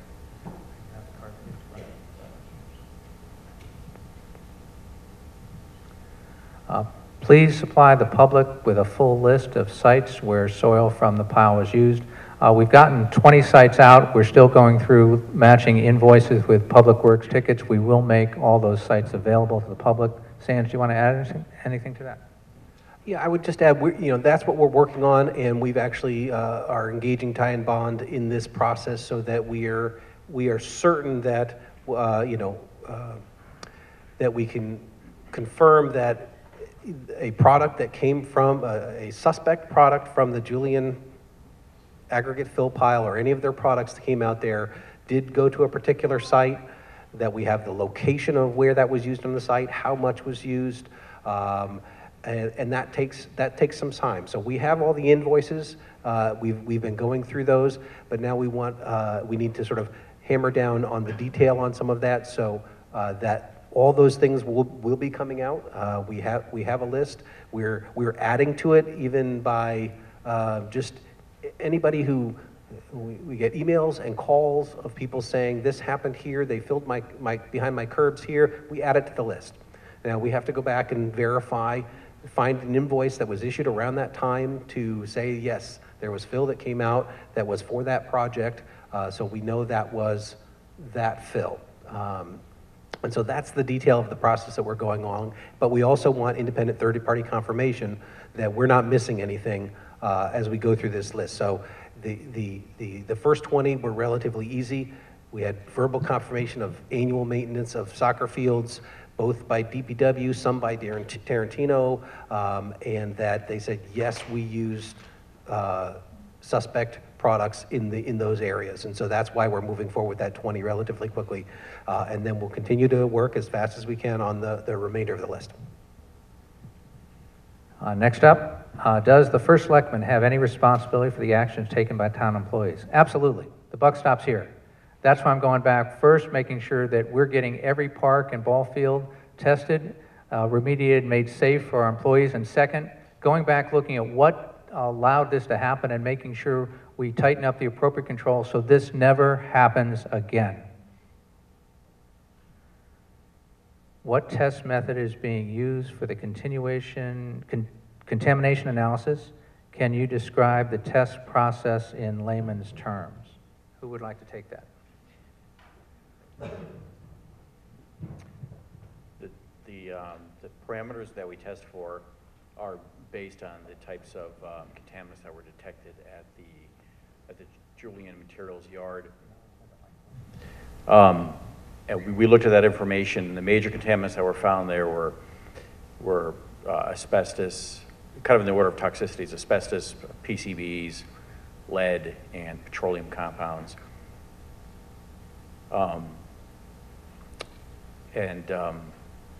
Let me correct myself. There was no asbestos detected. It was suspected it was tested there.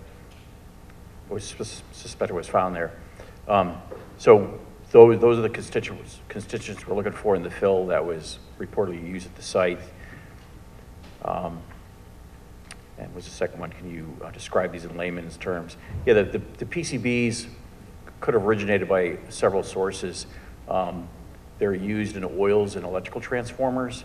The PCBs themselves were banned in the 1980s. They were also used in paints on buildings. So if the Julian Yard was handling various painted materials, the PCBs could have came out of the paint. Similarly with lead, they could have came out of the various painted building materials. The asbestos, if there was building materials brought there with asbestos in there, that could have originated from there as well. The petroleum compounds probably originated from asphalt. I mean, asphalt is pretty much pure petroleum. You know, if you go along any road in Connecticut and you test the soil alongside the road, you're going to find petroleum compounds. And there are some definitions out there in the regulatory realm that define, you know, asphalt as clean fill. And sometimes it depends on the percentages or the size of the petroleum, whether they're millions or cobble sizes. So as we move forward and evaluate the sites, if there's asphalt found, we're just going to have to look on where that's used. Was it used appropriately, and can it stay in place and be managed? So when this began and we found the dumped demolition material that did contain PCBs, lead, and we were concerned about asbestos, that's really what's driving the investigation, those types of materials. Everything that was brought into the pile should have been clean, recyclable material, meaning that if you had a foundation and it was concrete block, that would be clean as long as it was tested and made sure there was no paints that would have lead associated with it. Same thing with PCBs. PCBs are sometimes in building materials. That's why when I went up there on December 13th and saw the demolition that had been deposited on site, and we had the testing of PCBs associated with that, that was a major concern, and that's why basically immediately shut the site, covered the pile, and began to address the issue of remediation and testing and the whole process. So we have a lot of data that's been collected from the pile through the closure of the berm, through the LEP testing between September and December, and during that time there was only low levels of materials found in that, other than during the remediation, during what was the focus of the illegal dumping and the remediation that took place in February 2017. Thank you. Next, good evening. Could you please tell us the anticipated date upon which testing results will be received? Is there a mitigation plan in place in the event of contamination are found at high levels? Yeah, so again, we've posted and we've received various testing results from the DEP testing, the secondary request for the mass analysis of the DEP retesting, the tie and bond testing results, and then coming as early as potentially this Friday, we may have some of the initial tests for the schools. Early next week, we should have the remainder of the priority site testing results available. They'll be up on the website, yes, there is there's a plan. We have hired somebody, tie and bond, to plan out any needed mitigation, remediation plans to work with the state, DEP, to get all the necessary approvals before we do any kind of work. But that's all in place. Thank you. Can you explain where the soil samples are taken on the fields? Is it random sampling locations, or do you have special locations? DPW use fill on each field. Also, extensive fill was placed by goals on a soccer field, but no sample has taken from that area on the field. Years later, are you confident you are getting an accurate picture of possible contaminants? Sands or Jim? Yes, we met with DPW, as I explained earlier, and I personally visited all the prior to your locations of the schools.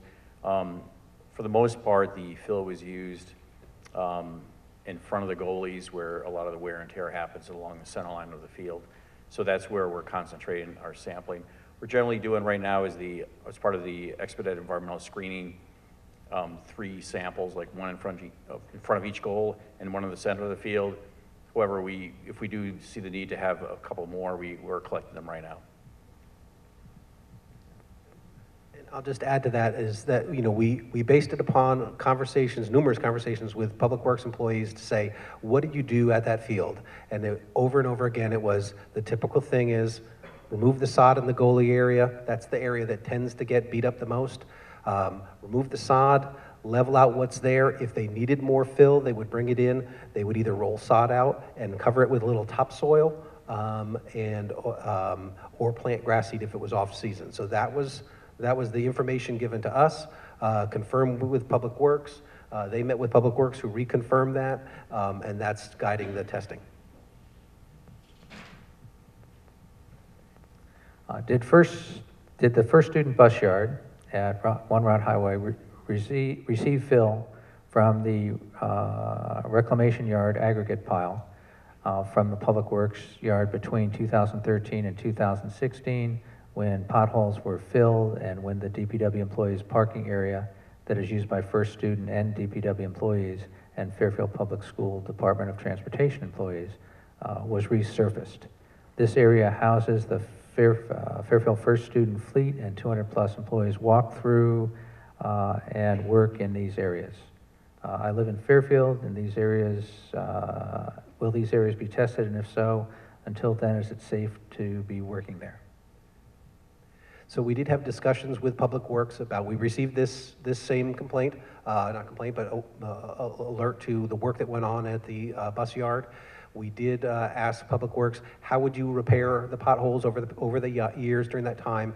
And they said, we would use the asphalt millings, which is the standard type of repair, fill in those potholes, put a binding agent on it, which is hot asphalt, would do it and bind it, just like they would on any other street in town, how they would repair a pothole. Regarding, there is testing that, air testing in terms of, is the bus yard safe?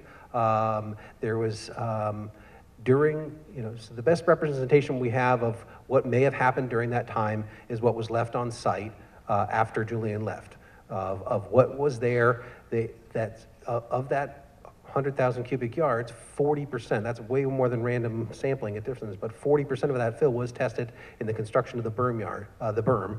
And while that construction was going on, on 3 separate days, at 5 separate locations, testing 6 different constituents, doing air sampling on the downwind side of that site, found nothing detected in any of the air samples for those parameters, for petroleum hydrocarbons, for asbestos, for PCBs. There was a couple of different parameters there that I'm not recalling off the top of my head, but they did air testing during earth-moving activities with the materials that were in question that would have been our best representation of what may have been similar in that yard at the time when they were actively moving those materials around. So we do have a relatively accurate picture of the risks there, and at least with those samples, nothing was found in those samples that was on the downwind side of the yard, and the potholes were repaired in the way that potholes throughout town are repaired. Thank you. Several times this evening, the statement has been made, this never should have happened. Are you asserting at this time that DPW staff absolutely knew contaminated soil was being dumped at the pile and then reused around town? No.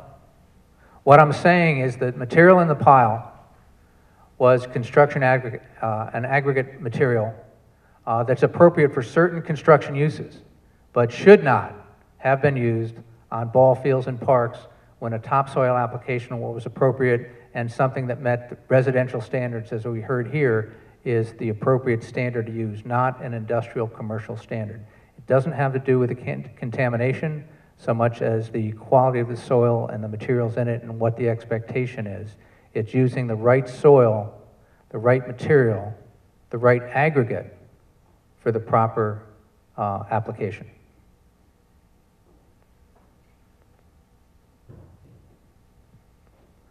I am a parent coach who spends a lot of time on the soccer fields. This past spring, I noticed an increase in kids having breathing problems. Currently, my own daughter, who never had breathing problems in the past, is on 4 inhalers, and when I took her to the doctor, her lungs were only functioning at 68%. How can I find out if her new condition is connected to contaminated soil?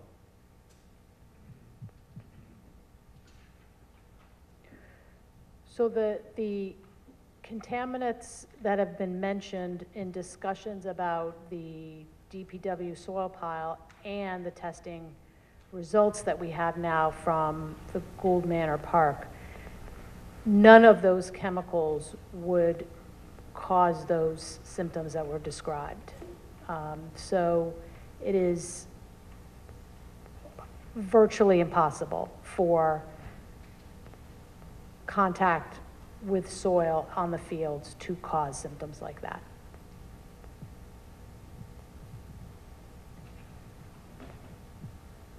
Next, in 2016, it was discovered that there was questionable material. So why weren't sites it was used at tested then? 2016, we identified the PCBs and lead that had been brought in 2 weeks earlier into the pile. We tested that and removed all that material from the town of Fairfield, from the pile site. It was not disclosed at that time by DPW that material from the pile had been used in ball fields and parks around town. If it had, we would have started this testing much sooner. Can an outside third party come in to audit the bonds? How much will this cost taxpayers? Our purchasing department has gone through and confirmed that the bonds are valid. That is something they can do. I have asked our independent auditor, who's our outside independent auditor, to come in and review the situation and see what recommendations they would make to enhance this. Did the first selectman know that Scott Bartlett's son worked for Julian? If so, was the considered a conflict? My understanding is that Julian did not disclose this on the RFP response submission. Our RFP response asked if anybody, any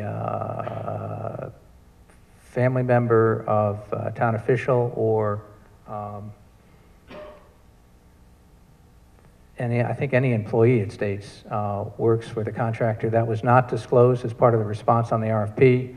I did become aware that certainly Scott's Bartlett's son works part-time for, I think, one of the landscaping functions in Julian, not in Fairfield.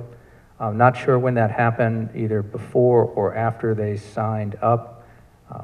Certainly, Mr. Bartlett knew when that happened, and Julian did, and we're going back trying to confirm when that took place. Brian, do you have the rest of those cards? If you want to take them, go ahead and take them. So I kind of, since I was divvying up the cards, I kind of took the ones that were germane. Is the town taking measures to ensure these chemicals are not found in the city water or the water found on contaminated sites? So this type of fill material would not pose a threat for the public water supply system. All the areas are in areas where there are no groundwater wells, and basically city water is provided by Aquarian.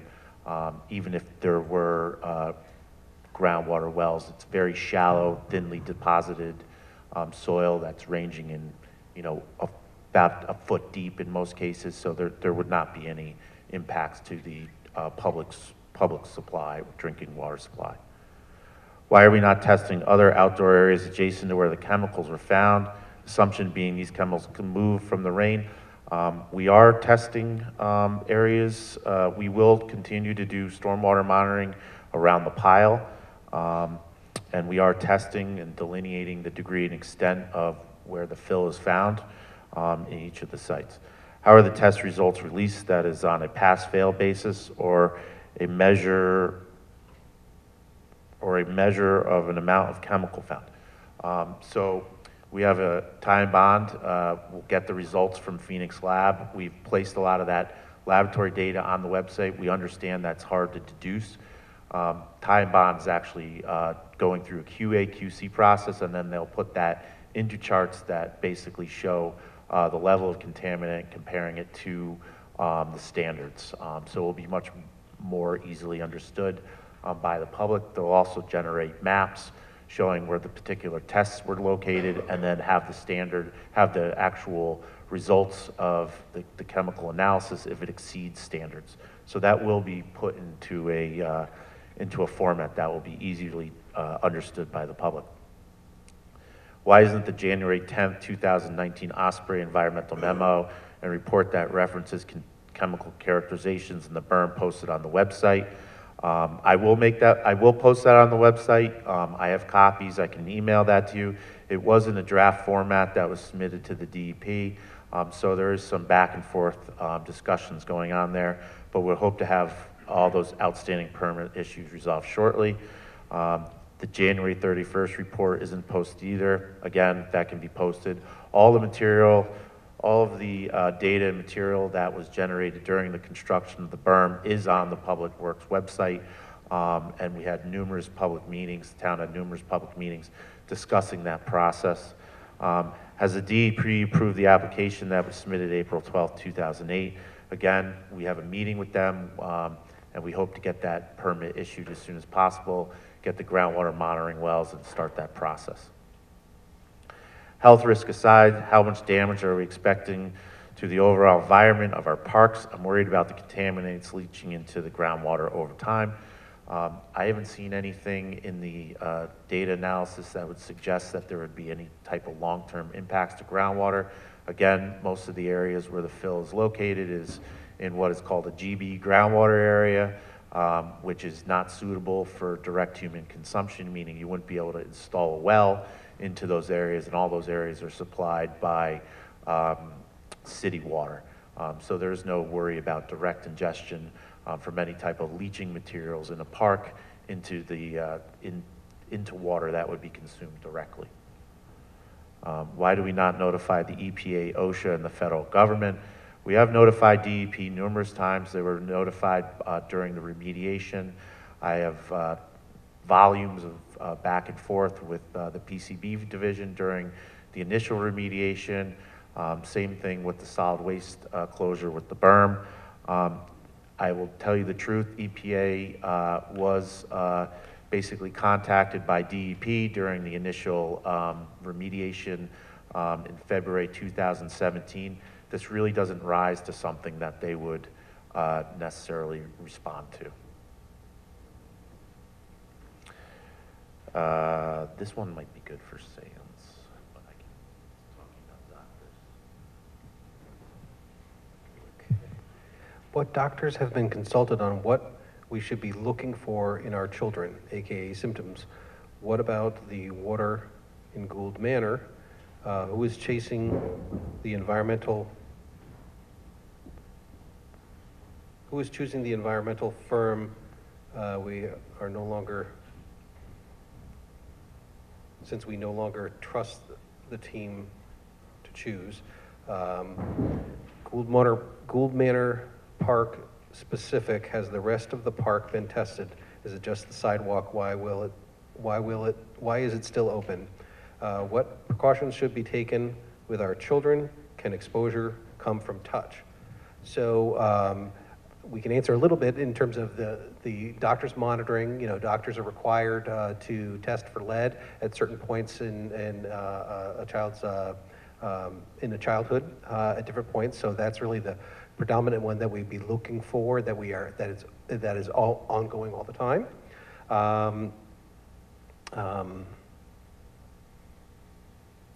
So in choosing the environmental firm, almost from the day the testing was done on Wednesday, I met with the purchasing director about selecting an environmental firm. Because of the need for expediency, he produced the state bid list, and a contractor was chosen off the state bid list, which is, firms that have already gone out to bid and been approved by the state that towns can use on an immediate basis. So that's how that was done. With the rest of the sidewalk, the rest of the park hasn't been tested because we don't have any data to suggest that any fill from Julian was placed there. The two ballparks were constructed prior to Julian's involvement in the fill pile, and those ballparks were constructed by Tarantino, and Tarantino has said they've never purchased anything from Julian, but even then, those ballparks were built prior to Julian's involvement in the fill pile. And then, in terms of what precautions are being taken, so at this point, we're following the state recommendations and we're going beyond them. We're partitioning areas off. The sidewalk itself is a perfect. If grass is sufficient, as you heard, grass in most cases is sufficient to prevent dermal contact. The sidewalk is certainly sufficient to prevent dermal contact with anything under it. And most of the constituents that we're talking about don't have a dermal exposure pathway. You get lead, unless it's a specific type of lead, tetraethyl lead that's used in some applications, a liquid lead, that has a dermal exposure, but the lead that we're talking about from lead paint and lead in construction activities doesn't have a dermal exposure pathway. You have to ingest it.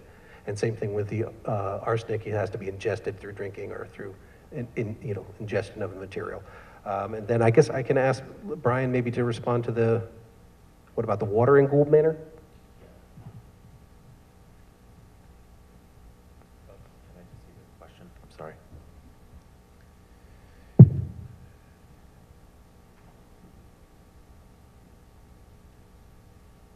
I'm sorry, I'm just reading the. So, stormwater in the town, we know that we have a project to go in and actually dredge Gould Manor Pond in the near future. We're actually working through that. There are low-level pollutants in the sediments of the pond that are associated with stormwater. You know, we do live in an urban environment, and stormwater does tend to carry low-level pollutants off of the roads, which is similar to, you know, the types of fill materials we'll see. So that will be, you know, there will be dredging that will need to get rid of that material at a regulated facility. That being said, those materials are basically generally not found in surface water. You know, if we were to have a spill or something like that adjacent to the property, where we would have, let's say, an oil truck or something turnover, we would be out there immediately addressing that matter and taking samples and being protective of the environment. But right now, there's no indication that there's any issue with chemical pollutants in any of the surface water.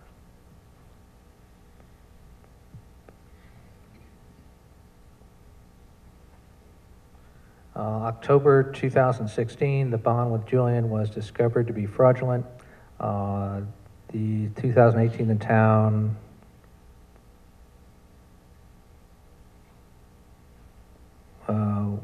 what? 2018, the town. Indicated 41 inconsistencies in DPW reporting and numerous other, why were these red flags ignored? One, I would say they weren't ignored. In terms of the bond, we immediately went through and changed our procedures to make sure that never happened again, and that we confirmed that all other bonds in place for the town. In terms of the 41 inaccuracies in DPW reporting, I think that's referring to one of the affidavits and a spreadsheet that was prepared, and I believe that was completely reviewed and audited by our internal auditor to identify exactly what those were and what those amounted to, and that was done by our finance department. And so again, I'm going to suggest that that wasn't ignored. Where are the second and third selectmen? They are, we've been keeping them fully updated along with everybody else in town. We're moving as quickly as we can to get our announcements out, our information out, share that with the town. That's why tonight is on Fair TV, to make sure everybody, whether they can make tonight's meeting or not, are able to participate in this. Given the complicated nature of the series of events and the egregious breach of public trust we've all experienced, I'm questioning if the town needs state or federal oversight to manage the process and remediation plan. Can you share any details that would help the public feel more confident in the ability to execute the proposed protocol without oversight? What measures will you take to ensure this process is not compromised, and it was in the Julian area? Well, first of all, I've been managing the remediation of the site since 2016. I'm a lifelong town resident. I feel I'm more than qualified to make sure that this process the integrity is kept in this process. I have, you know, nothing but hope that, you know, this will be solved and completed quickly. We've also, you know, Ty and Bond is really the best consultant for the job. They've had a history of dealing with these complicated matters. And we have reached out to state and federal officials numerous times throughout this process for their input. Sometimes they've assisted and sometimes they haven't, but we will continue to reach out to them if and when it rises to the point where they need to be involved. I would also point out that on all the news releases and all the test results that we're posting in Fairfield, for everybody, we're copying members of DEEP and the Department of Health on that, so they see all the information that we're developing. And just for example, like we've had conference calls with DPH to essentially ask the questions, is there anything else we should be doing? Are we missing anything? We've had those similar conference calls with DEP to say, is there anything else you want us to do? And these agencies, in many cases, are going to be signing off on the permits to do this activity that we're moving forward to do. So if a remediation needs to be done, depending on the appropriate agency, either DPH or DEP, will be signing off on these types of activities.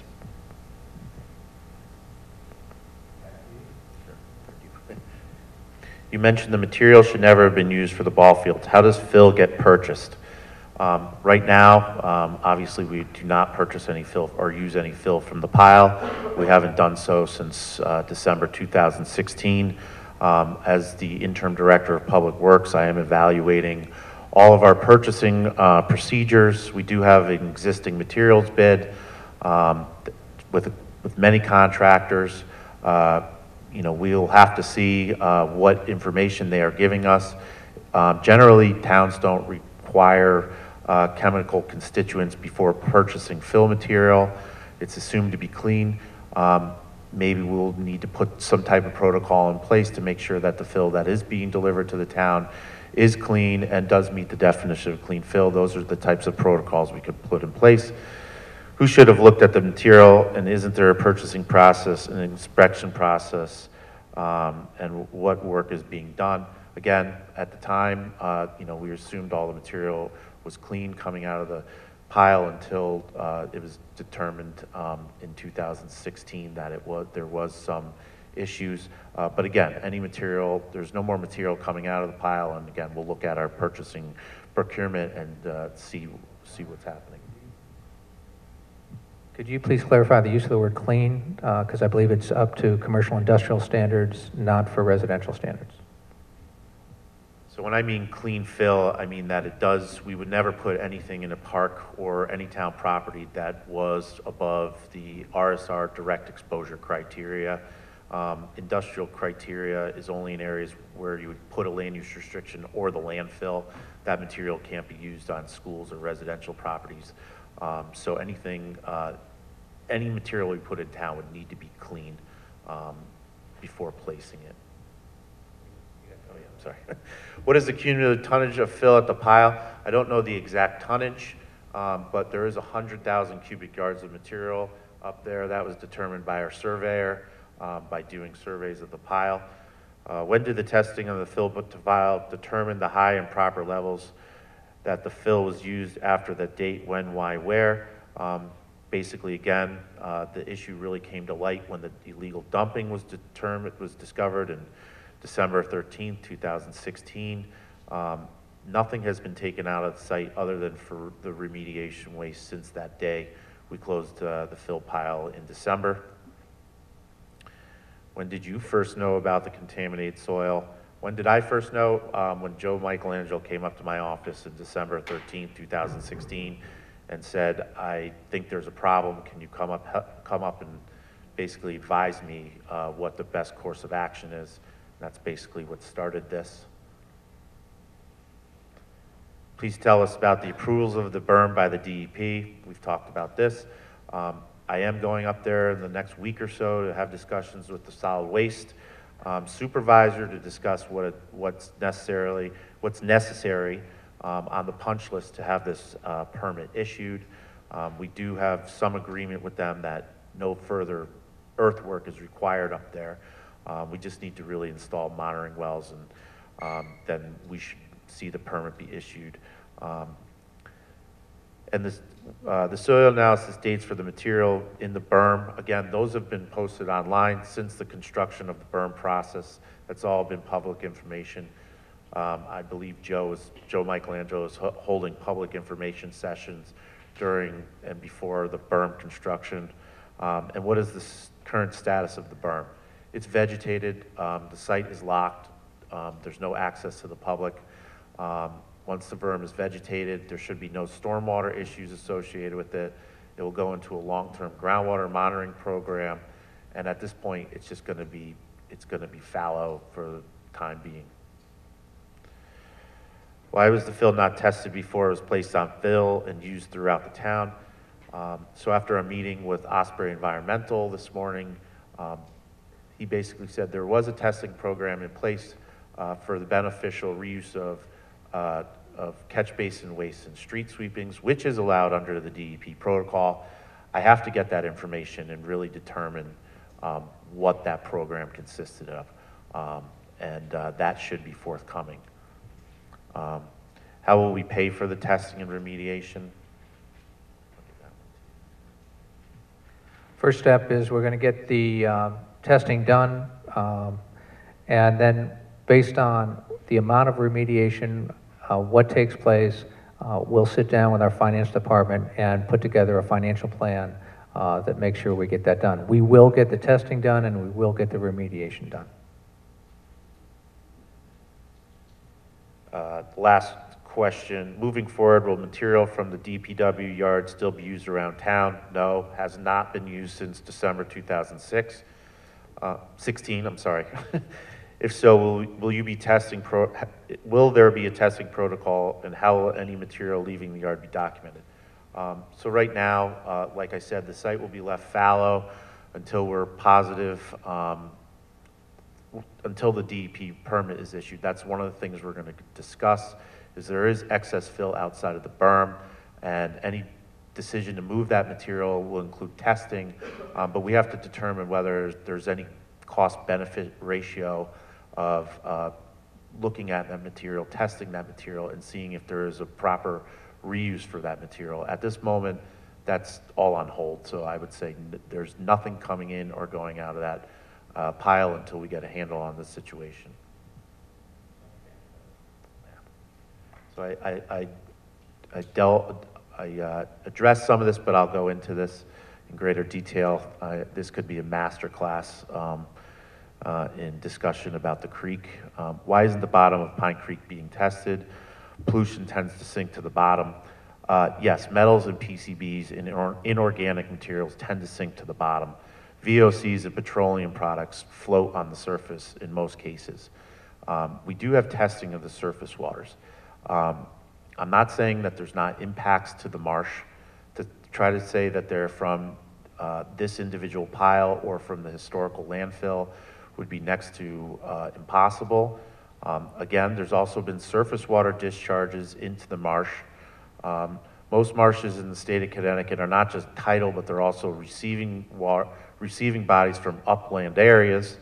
They're also areas that have been filled historically because they were seen as a malaria source and just area wastelands that we could be filled. You know, the siting of the landfill adjacent to the marsh in the 30s and 40s was not the best decision, but that's what was done back in those days, and to try to kind of put that genie back in the bottle is almost impossible. All coastal towns in the state of Connecticut have generally cited their towns' landfills in the marsh, again, because they were seen as unusable areas that were meant to be filled and killed and filled with waste. So yes, there may be materials that are in the bottom sediments of the marsh, but in my professional opinion and in my experience, to go in there and dredge that area would be more detrimental to the health of the marsh than it would be to let those sediments sequester in place. There's great debate about that, and most of the time dredging projects are put on hold for long periods of time because they're very costly, and the disposal of those types of sediments are multi-jurisdictional, and basically you need cap cover to dredge an area and then move it out to Long Island Sound and basically dump it on the bottom and cover it with clean material. So you'd be taking the issue from the marsh and depositing in the Sound, and since, like I said, the upper areas of the marsh that are adjacent to the landfill are not really largely navigable waterways, the benefits of that would be negligible and, in my opinion, more impactful to the environment than addressing the issue. Not to mention, there are still stormwater sources that enter into the marsh from downtown and adjacent areas that, you know, you'll see this type of sedimentation occur again and again as a you know, anthropological process. So no, could you test the bottom of the marsh? Yes. Are there probably some levels of pollutants in the bottom of the marsh? I would say yes. Does it make sense to go in there and remediate that? And is there any health impact to that? I would say no.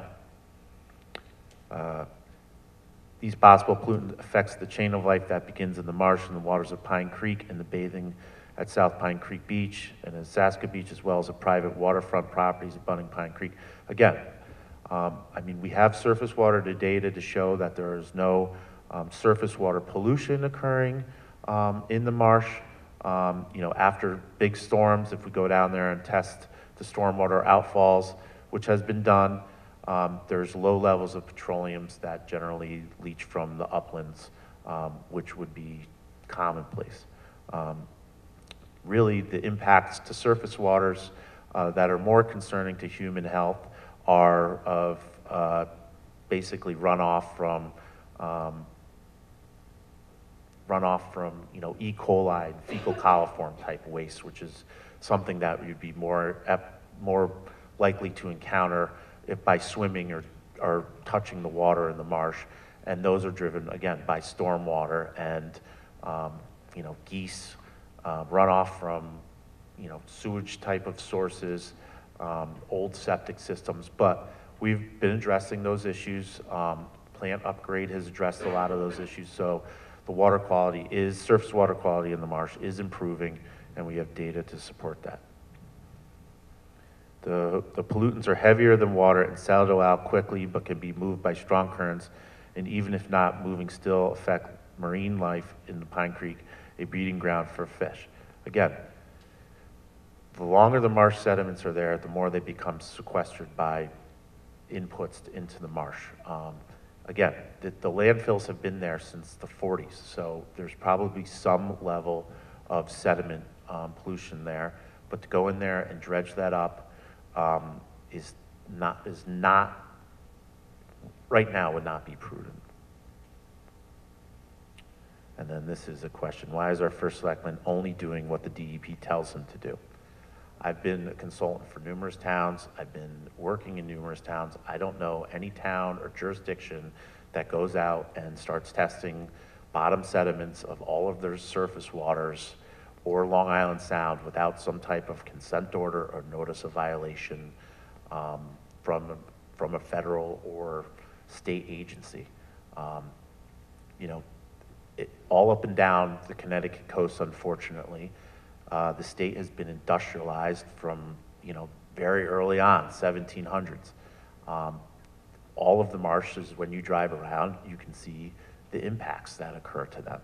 Again, they've all been filled, and you know, to say that no one knows that this marsh has been impacted by fill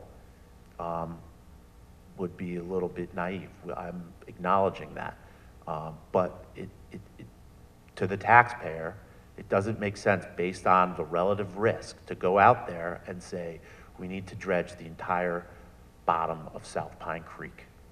It doesn't make fiscal sense based on the risk associated with that.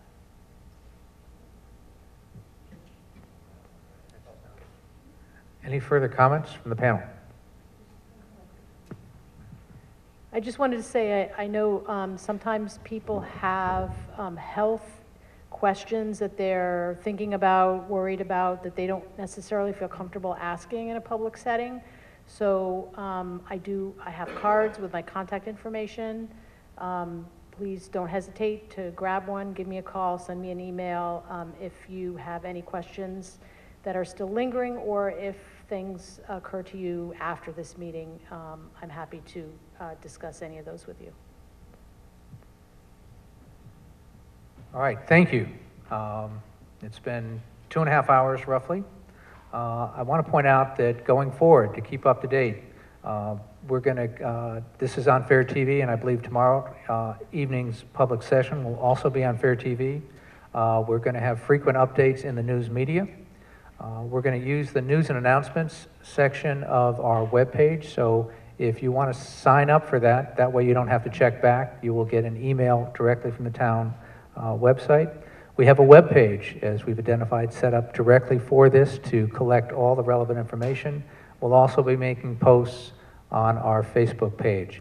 The goal is to be completely transparent as we go through this process and keep everybody updated as to where we are, what we're finding out, and what the next steps are. I want to thank our panel. Ms. Harvey, I want to thank you for making the trek down here. Mr. Cleary, Mr. Carey, thank you for joining us here tonight. And Mr. Olson, thank you for representing Ty and Bond here and your work on this project. Thank you all very much for sitting through all this and joining us tonight.